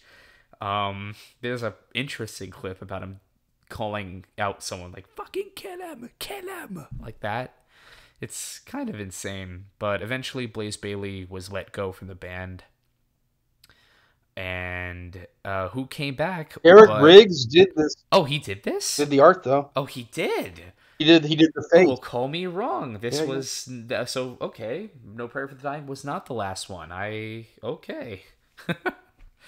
But yeah, so but who would they get back but Adrian Smith, on top of Yannick Gers and Dave Murray as three guitarists, and Bruce Dickinson back. And this is the lineup that persists to this day. And Kevin Shirley as the producer. yeah. It's a pretty great return to form. I don't think it's like one of my top albums for them, but a curiosity because you like you said it's transitional. It's a little it's got a little flavor. It's got flavors of the old mixed with the new. It feels like you're kind of the technology is changing almost as much as like the music is, and I just think it's an interesting sort of medley of experiences, but at the same time, I think that's also because it's sort of blur. What makes it blur together for me? It's not the most cohesive. Um, Yeah. it's But I like it it. really the album really doesn't. I like it, but I don't love Yeah. it. It doesn't really have a real structure to it. It's sort of all over the It's place. good, but it's not impressive. That. Okay, no, no, yeah. Well, what's here? Would you put it in? So I would say I'd give it a I B. agree. I think it's more or less on the same level as the last two. I think maybe a little better. I don't know. I don't know. I really don't know. They're very similar. This and Virtual Eleven blur together a little bit for me, admittedly.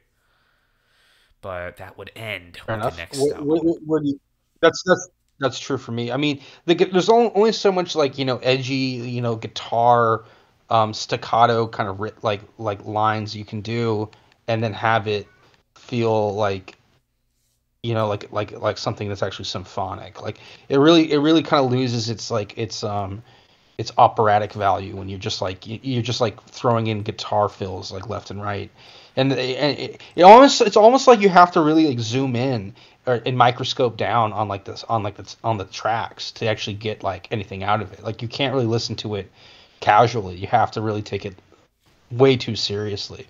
But that's kind of what makes it impressive, despite not being a very commercially popular album. Yeah. So okay, you gave it a B or B minus or B plus? B. Just flat B, I think. B.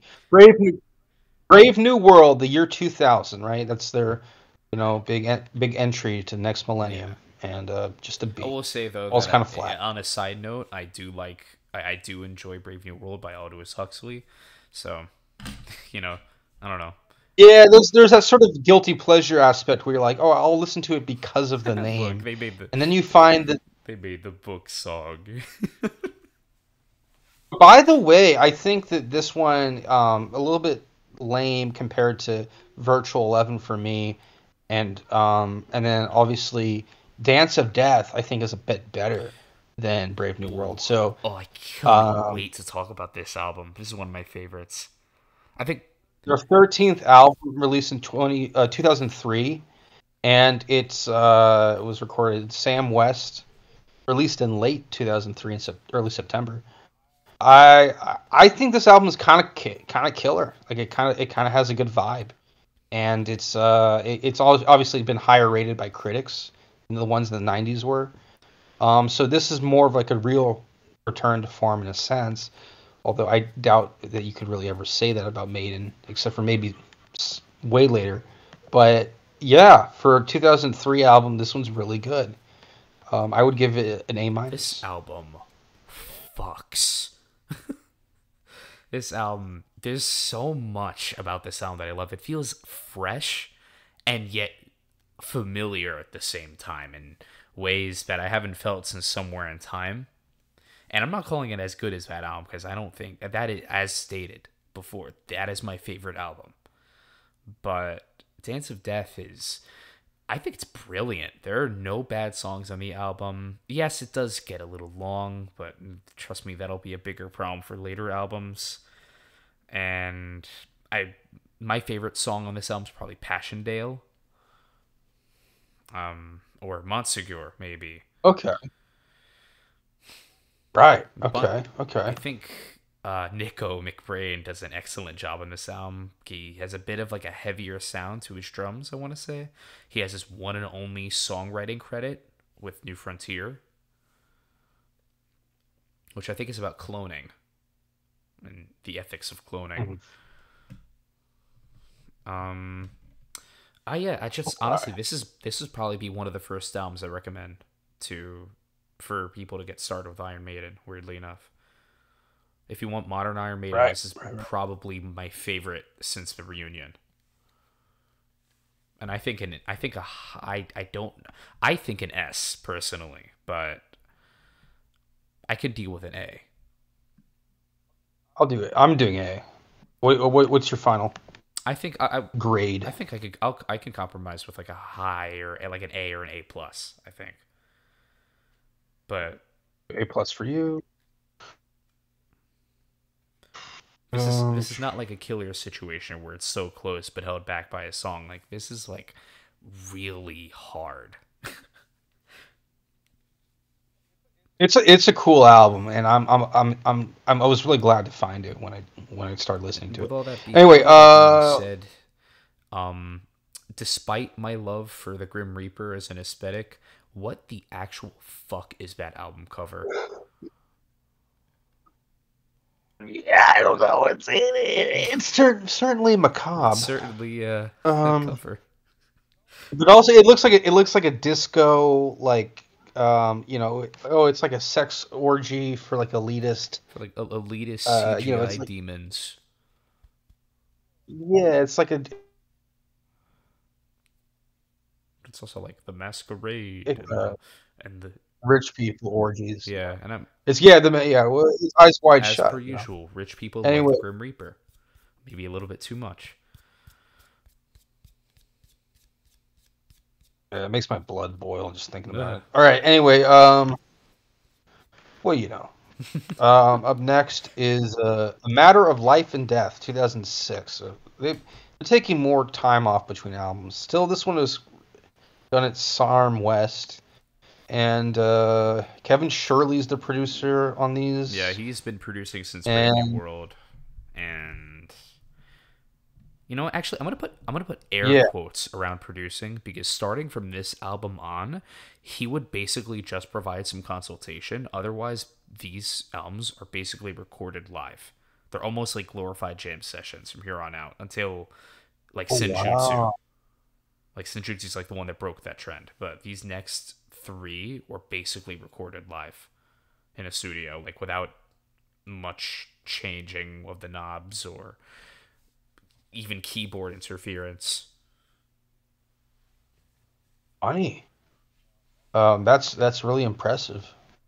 I guess their sound is just that tight. Yeah. What did you think of A Matter of Life and Death? I dig the album cover.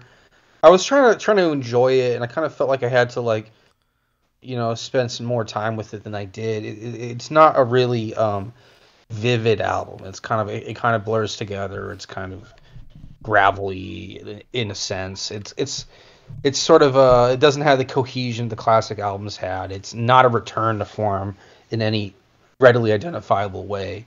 I guess if you just sort of microscopically listen to the different sections of each song, you might find some really cool stuff. But for me, it was kind of um, like a passing fancy. I don't know like if I'd listen to it like real soon.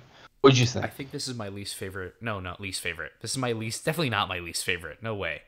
I'll get to that. This is my least listened to Iron Maiden album, I think. And I think the reason for that is just because it's a very heavy-handed album. I think this is a very much of a war atrocities album. A lot, Right. and or like the act of war is like a sort of a soft theme for this album. But I think I feel like this album kind of peaks a little too early. Its first two songs are probably the best it gets, and maybe there's a song called "Out of the Shadows" that I like, and "The Longest Day." But I don't know. It's just I think there is such a thing as being too cohesive, and this album kind of suffers I from think that. it's a little preach, a little on the nose, a little too preachy. Yeah, It's kind of like if they're covering topics that are kind of near and dear to people's this hearts, might and be like the it's a little this might be like the only time in modern uh, Maiden of like the post reunion Iron Maiden. number one. By the way, number one in 5 countries. What? Yeah, Sweden, Poland, Italy, and Germany and Finland.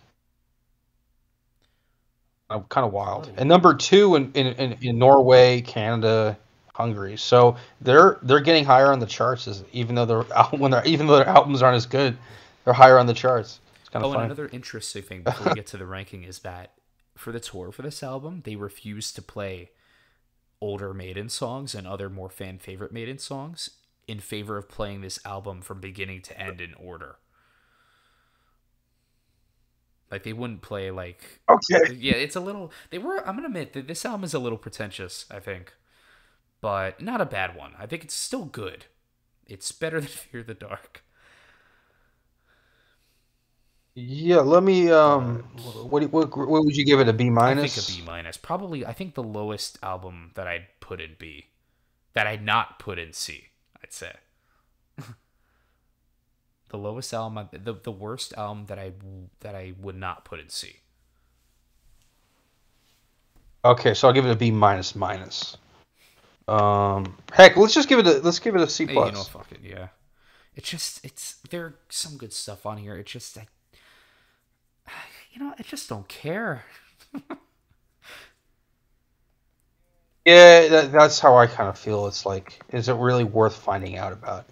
But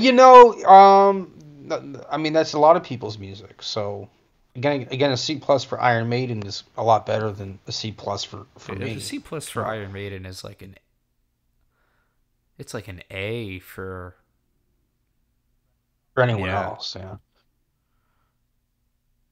Well, I mean, not for Okay, anyone else, but just for like, yeah, there's a lot of people who wouldn't be an A for, but like it's an A for a lot of amateurs, out a there, C like most a C people tier who, for Judas Priest is probably worse than a C tier for Iron Maiden. yeah, I could see that. Well, that's because their music is really kind of good. Like, Yeah, um, Demolition. once it gets down to it's just C, it drops off a lot. It starts to become like sort of nasty. Yeah, Uh, Demolition. Iron Maiden doesn't really get. Iron Maiden is never like a nasty sounding group. They just sort of lose cohesion. It blurs together. They become kind of gutter punky all of a sudden. It just loses kind of cohesion, Yeah, and it stops being metal. Becomes more in the punk orientation, which is not what the fan base really wants, and it never really sounds that all that great. and In their I case. think that's the reason why they made a bit of a stylistic change for the next album. The next one has a really cool album yet again. I wonder if it was the same dude who did the art, Derek Riggs. Can you Find look out. up if he did the art? Yeah, Derek Riggs did. Oh, and they recorded at Compass Point again. Yes, all the good Oh, I albums are made love at it. Compass Point. It's actually not strictly Okay, true, not but there strictly, are a yeah, but few of them. Compass Point's usually a good thing. This What is album the sounds first? great. What is it? Like, But then they also did one in Malibu, and that's in L.A. And I don't see Iron Maiden as a group that needs to record in L.A. It just doesn't oh, make so the sense. cover for Um, A Matter of Life and Death is made by a guy named Tim Bradstreet and Grant sure. Golish. But what about the Final Frontier? Oh, he That's worked that's on what I'm talking about. Constantine and Black Panther comics. The artist for A Matter of Life and Oh, Death. okay. For the Final Frontier, the cover was done by, let's see, um, Melvin Grant. He did Fear of the Dark and Virtual 11. Fear of the Dark. Okay, he's pretty good. I say his artwork's pretty good because this is Yeah. a really cool album cover. 11's However, is I think striking if weird. listening to this music though, I didn't love it, and I think it's like Fear of the Dark, where it's like it's got an aspect or two that's like brilliant, but then overall it's sort of a bummer or just like a solid letdown. And I want to say the Final Frontier, it got good ratings, but unless I'm mistaking it with Brave New World, I felt like the Final Frontier was kind of a whatever album, and it didn't have a lot of meaningfulness. Like if you look at the track listing, the tracks have nothing to do with space exploration for the most They part. have, I think, one I mean, song. only obliquely. Coming Home, yeah, some of them might obliquely be about that, but blatantly only the Final Frontier, Satellite 15, whatever you call it. So, So, yeah, it was they call it bombastic and grating. That's what the Guardian said, and I tend to agree with that. And that's like often the criticism for Maiden, but for this one, I remember it particularly standing out as sort of abusive. So yeah, what else can you do? I th- I would give it a C plus. I'll give it a C. I think I th- if unless I'm confusing it with a different album, I'd give it a C. I think this album is honest. I think this album's better than A Matter of Life and Death. Personally, I think a good bit. Okay. And I think the reason for that is just because I think it just sounds a bit. To me, I think most of the album sounds a bit more fresh, even though it's definitely not a perfect album. Um, I like the title track it gets a bit very progressive. It's probably their most progressive metal album, I'd say. The Talisman is probably Talisman's of one of many epics on this album. The Talisman and Isle of Avalon are probably my two favorite songs off the album. They are, your base, your sort of Iron Maiden stamp of approval epics on the album. But at the same time, I think they went a little overboard. And granted, these I'll albums give will it a get C. longer. This is the last one that wasn't a double CD. So, you know, I think that this one is just really self-indulgent. yeah, Even if it's got some good moving parts, it's sort of fluid machine. I think it's really self-indulgent. For me, that's a big no-no. I would say it has to be a C plus out of principle. But I mean, mileage kind of varies. Like depending on my mood, I might like it more. I might say a B. But I just think, based on the way it's been, the way it has a lot of promise, and it breaks its promise. It doesn't deliver. So for me, it's just a let album. I think it's either very swashbuckling or very still, if that makes any sense. Like nowhere really in between. Yeah, To yeah, reference the Black Sabbath song, "All moving parts stand still." I yeah. It's a hate myself for contradictory that theme. one. It's a contradiction in its themes. I don't know. What do you want to give it a? You can give it a different grade than I that. What honestly, do you give it? I think it's a lower B, personally. Okay, B minus, and then we'll settle on. Oh, what's in between a B minus and a C plus? Shit. Consensus. Hmm.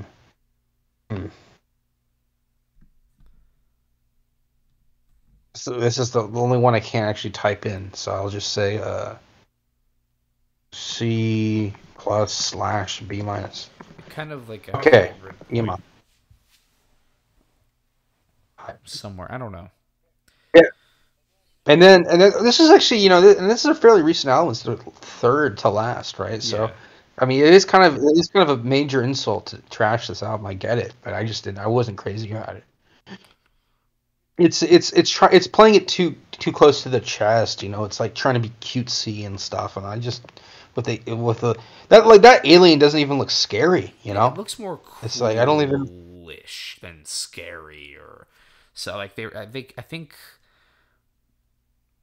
I like the color scheme on this one. I'm just not crazy about the alien Eddie design. Um, Yeah, you know. it's just it's kind of flipped itself upside down, hasn't it?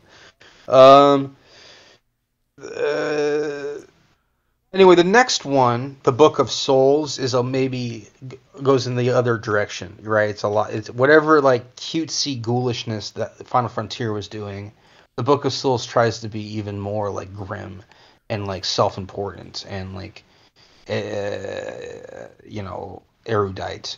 I think this album is a little bit of a sad story because it was available digital download and you could only buy it at Best Buy on CD, and it's got certain like qualities that are sort of show you that the market isn't really what it once was. But I actually think that the artistic merit of this album is higher than in the Final Frontier.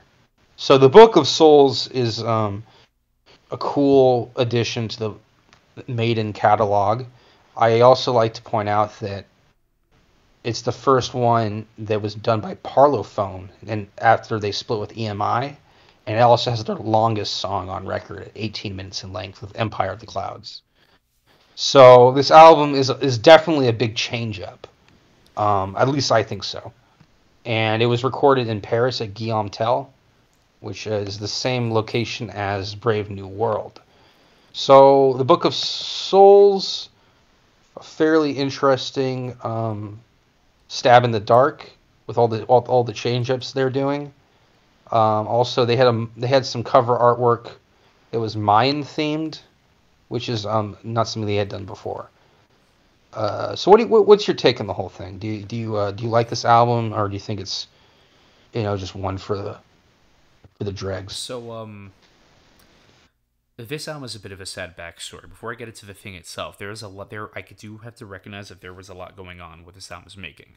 Bruce Dickinson got throat cancer, or yeah, got throat Oh, cancer during the making of this album, and he did manage to beat it, which is fucking amazing. Um, but and the fact that his performance on here does reflect a bit of that recovery, but he still manages to power through. It's fucking Bruce Dickinson. Um, but there was that. The band had also taken an extended time off between this and the Final Frontier.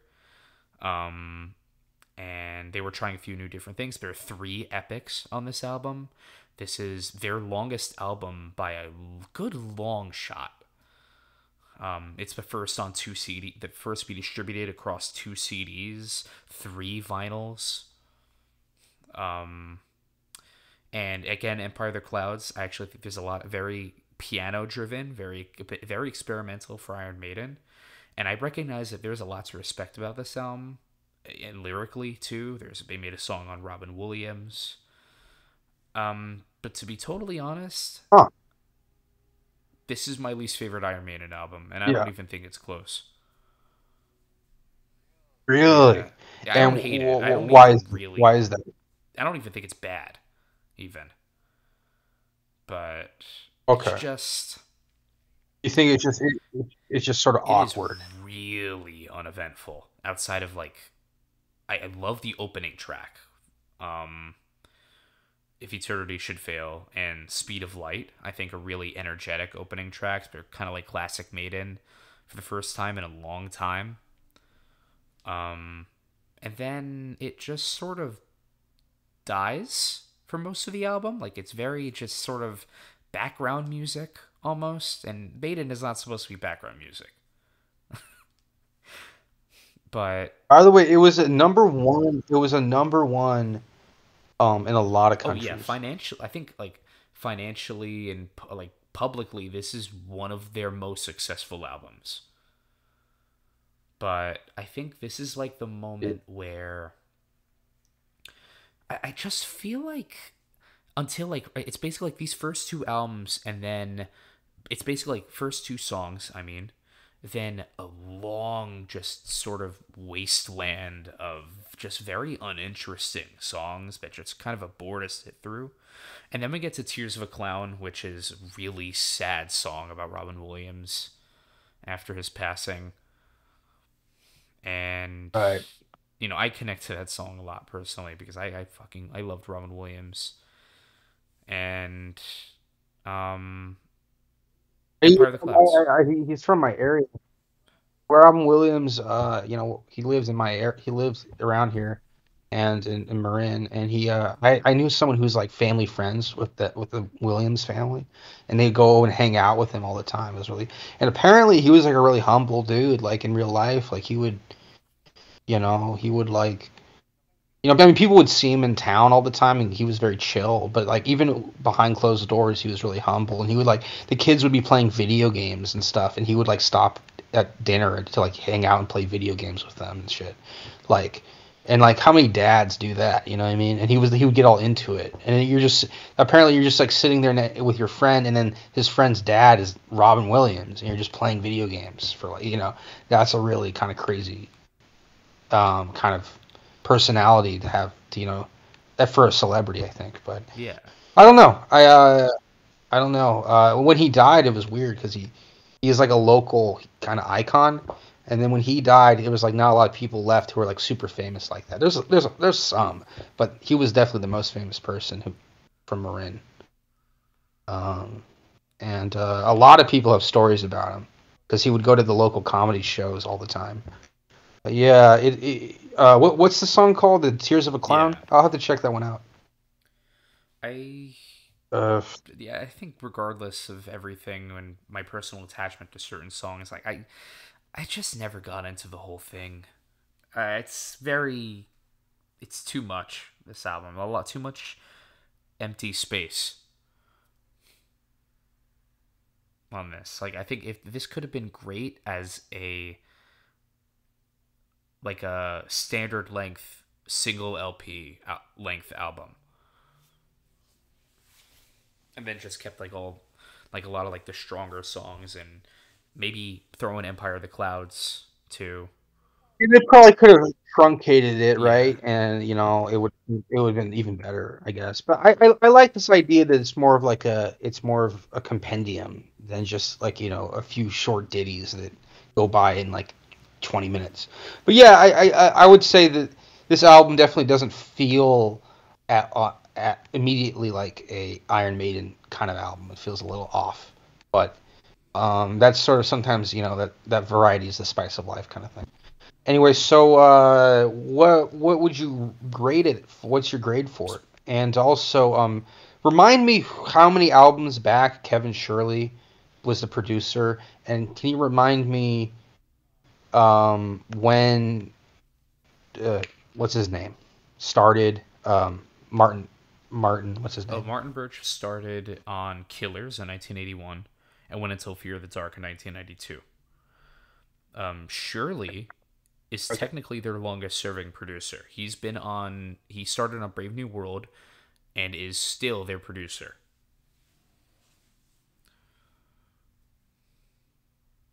Which, Okay, okay. you know, eh, He's the longest serving in temporally, but discographically he's not, because right? yeah. Discographically, he's not as prolific as Martin Birch, but in terms of like time, technically, Yeah. Right, I mean that also says something, but I just don't know if it's as quite as impressive.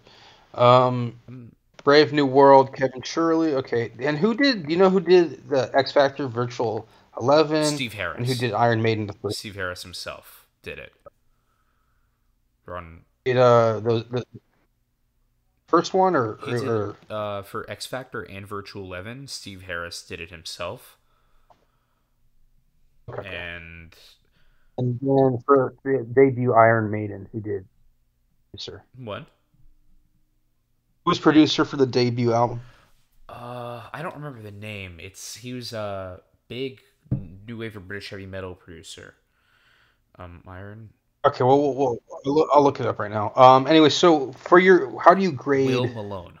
uh, Will He Malone? also Okay. worked with Black Sabbath. Interestingly, I did not know that.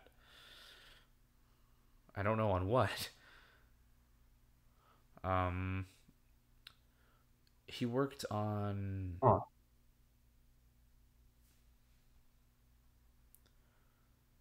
he worked on Sabotage. Oh, Yeah, really? Okay. but I don't think Will Malone. he worked as the choir arrangement for songs for I believe Megalomania and Superstar. However you fucking pronounce that. Soup. He's worked with so many different artists. Wow, like the Depeche Mode, The Verve, Todd Rundgren, Massive Attack. Yeah.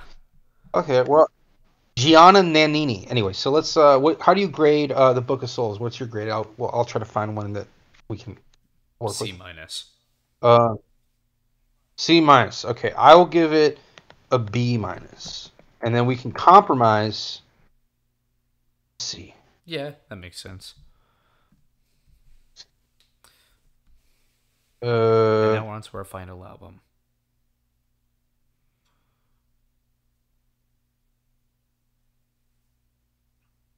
Hello? Will Oh yeah. Malone. Yes, final album. Oh, and this one's actually a pretty cool one. I always like this one, and I think this one's higher than the Book of I Souls. definitely agree. Which is Senjutsu. Obviously the first one to really go blatantly into a non-Western, society for its inspiration. And I think they pulled it off. I think they aced it. Japan. If there's any country that's like, can like sort of have a sort of feudal credibility similar to Christendom in the West, it's probably Japan. And so I really like the way this album focuses on the warrior caste. What do they call it? Not the samurai cast, but there's a word for the samurai warrior cast. Really focuses in on that. It's got great thematic changes. They're pretty subtle. It's certainly not my least favorite album.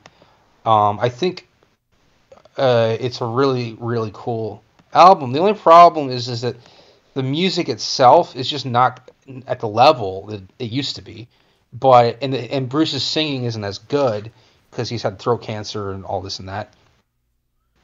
But something about this album just makes me want to like it, and I don't think I could dog it by giving it like a C. I think I have to give it a B something, maybe an A minus because it does have really cool topics. But I think it's a well written album, but the music itself I'm not in love with it. I think I think this album being their newest does I think you'd think that I'd be the least familiar with it, but I think I feel more connected to it than I did Book of Souls or something like that. And Right, I think so. as a result, um I actually think this is probably their best since Sense of Death. Um, I think that there are maybe like a few weaker moments on the later songs, like The Yeah, that's Parchment and Death of the Celts, which is a blatant ripoff of themselves with the Klansmen. I mean, it's their best and like it's their you're saying it like it's nothing, but that's what it's like 20 years. It's like their best one in 20 Yeah, years, it's their almost best 18 one years. since 2003. And I'll It's been out for over 5 years now, or no, not 5 years. two years. What am I saying? It's been out 2 I years. remember Yeah, the day it came out, yeah. actually. I was really excited for this.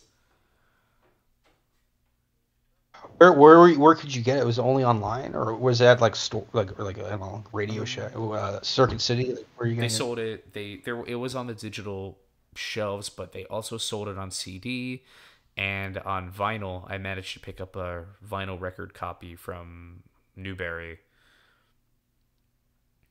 on release day. Oh, what's Newberry? It's a comic. It's a comic chain. They also sell records and occasionally merchandise and DVDs. They're like Hot Topic, but way less edgy, if that makes any sense. Oh, okay. Never heard of it. Funny. Um, New England. Okay, fair enough. Okay, well, at any rate, this one is I think it's. information. That's why. Oh, and there's also like a few songs of Sound that I think are like, to me, they're almost like instant classics. Like there's a few on this album. Like I feel like Days of Future Past and Hell on Earth, the closing epic. Hell on Earth is like it's some Okay, and the writing on the wall. The writing on the wall has an. I've listened to this a lot, but I don't remember the tracks very well. Mhm. I have listened to this one a fair amount because it's on the algorithm a bunch. It's like recommended all the time. And the So I would give it just a straight B. I think it's kind of a middle of the road experience, but it is a really cool idea that Iron Maiden can pump out an album of this caliber so late in the game. Really, it's really impressive for how long they've been doing it. I think it's a B plus or maybe an A Plus, minus okay, personally. okay, you're saying B. I'll give it a B plus then, and then we can compromise to B plus because you're probably going A minus. Or I'll give you an A. Yeah, and then it'll just stay B plus. All right, B plus for Senjutsu. And that's Uh, everything. and it was their first album. It was their first album in 6 years. Yeah, we did. Two singles: "The Writing on the Wall" and Stratego, which is like a Yeah, board it's game. based off a It's kind of board funny. game. These guys, they're getting so lazy with their references, but I think that's kind of why they're successful. Actually, is because it's like really like it's like really like obvious sort of cultural Yeah. hallmarks. The writing on the wall And is a so, sick music video, fully animated. okay, I'll have to check that out. Yeah. So, let's tally it up. We did all the almost 20 albums. So it's 17. Let's see. 1, 2, 3, 4, 5, 6, 7, 8, 9. Sorry. What was it? Yeah, 17 albums. And then almost in the 80s, you had one almost every year until 1985 when there was no album released. And then 86, they did almost every 2 years. 86, 88, 90, 92. And then after Fear of the Dark, they didn't do it really that consistently. It Like was every 95. 3 years, and then every 4. Yeah, yeah, exactly. No, well, it went every 3 years. 95, 98, 2000, which Okay, was yeah, early, that's but then 2003, 2006, and then 2010, which is 4. and then 5. But then it was 2015, 5, and then 2021, which is Yeah, 6. and then they allegedly have So plans to record a new album, but I think that's only rumors and whispers at this point.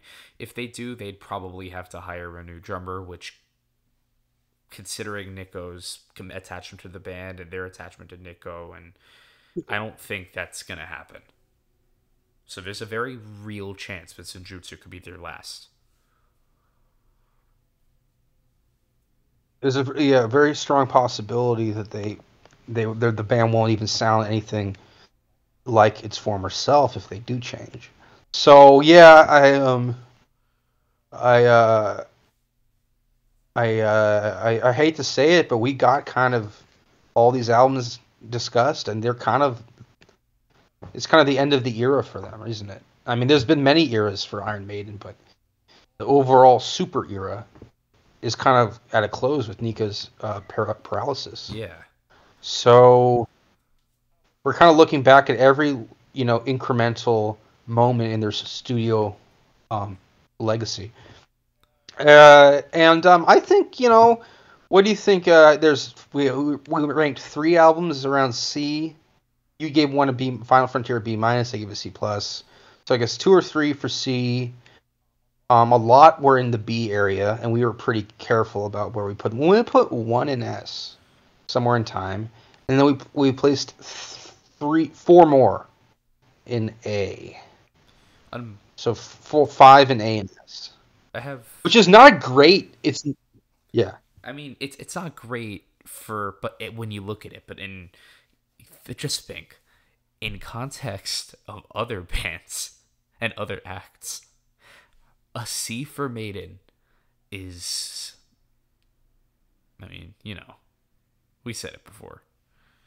And regardless, though, Yeah, like their version of the C is would win certain artists that we're not going to name. Would probably win them like a Grammy, you know. yeah. So I mean, Iron Maiden won Grammys uh, off the Final Frontier.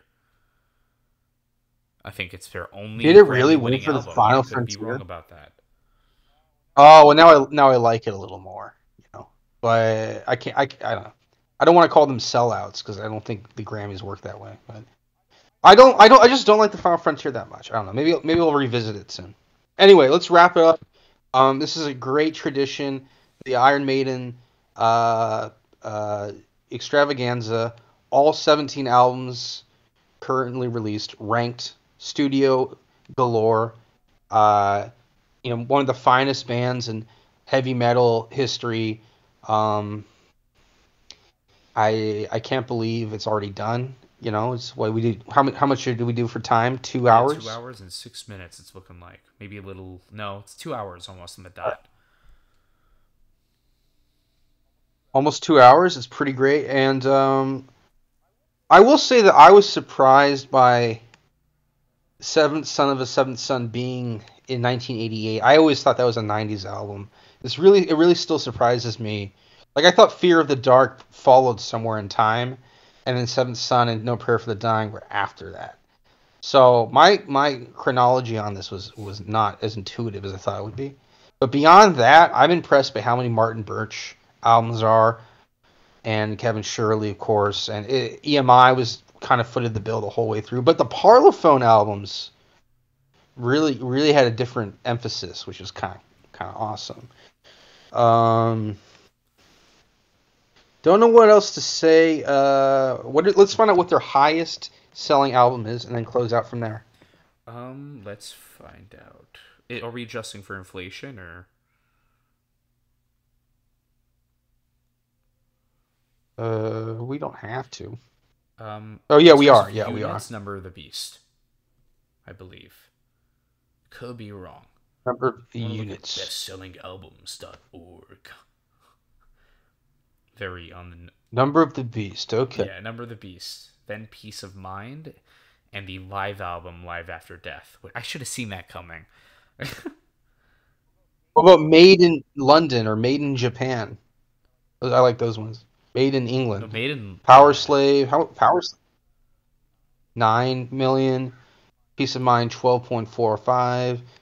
Number of the Beast 18.82. Damn. their lowest selling Wow. All right. studio album is, with not counting any singles or EPs or live albums, is definitely by far Virtual 11. That's their lowest one, Yeah, the least selling. 91,860. Wow, man. And even that one we were actually favorable. We were like, that one's pretty Yeah, it's good. just at that point a lot of people So didn't really care, and Blaze Bailey's not being the most reliable live, like, shows had to be canceled because of, I believe, allergic reactions to something that really hurt his voice, and okay. the fact that the rest of the band wouldn't tune down the songs to um keep in his range, which maybe that should just say something that oh yeah, you know what, let me bring this up too, because I do want to at least look a little bit into, like, before we go, in terms of, like, aftermath of, because there aren't that many departed members from Iron Maiden, like the ones that left or were fired. I did talk about Dennis Stratton before, so I'll cut him, but Clive Burr, I think he was either left or fired after Number of the Beast, and he made a group with members of Praying Mantis. I keep bringing them up. Joined them for a few times on live shows, but then eventually, I believe, contracted something and passed away.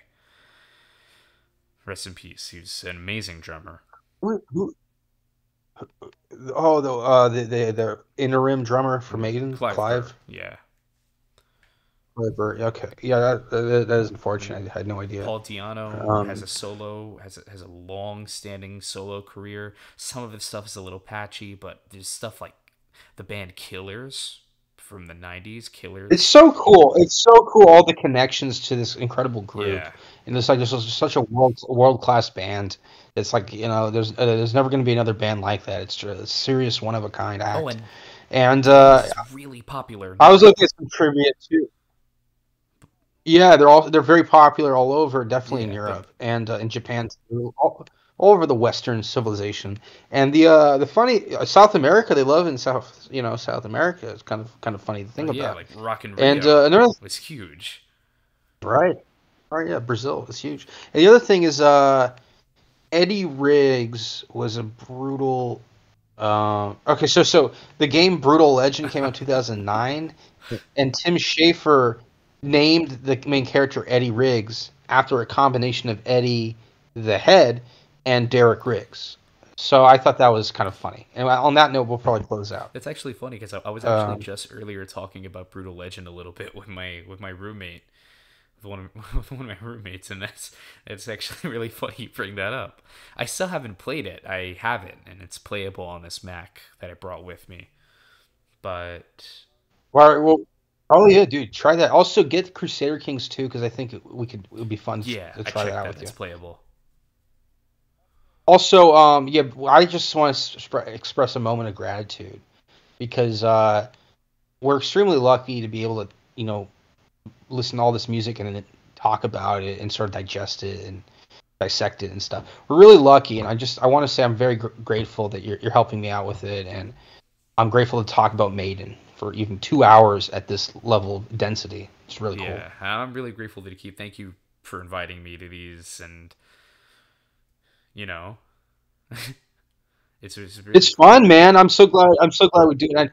And I hate the fact that we had this hiatus for like 2 months. Yeah, I I there think was I a think move for the me, Judas a few different other events, and I mean, I moved. I also moved. Yeah, I mean, there's a lot of moving. And the other thing is the Judas Priest one. I thought we were doing Motorhead. I think that just sort of slowed us down. It's like, oh, we're gonna have to do the Motorhead one. But we're now that we're gonna do Judas Priest, it's gonna be, I think, a quicker uh, uh, I timeline. think personally, I Yeah, think I'd rather push off Motorhead for a bit until I can get more situated with being here. fly, fly away. Well, on that note, man, I agree 100%. But on that note, 1,000%. But on that note, I think you should fly like an eagle. Fly across the sun. Fly away. Okay. All right, Michael, man. Thanks for tuning Yeah, in, no problem. helping out. We'll see you guys when we. Let's make sure this recording is good because I want it to be pristine. All right. I'm gonna stop recording.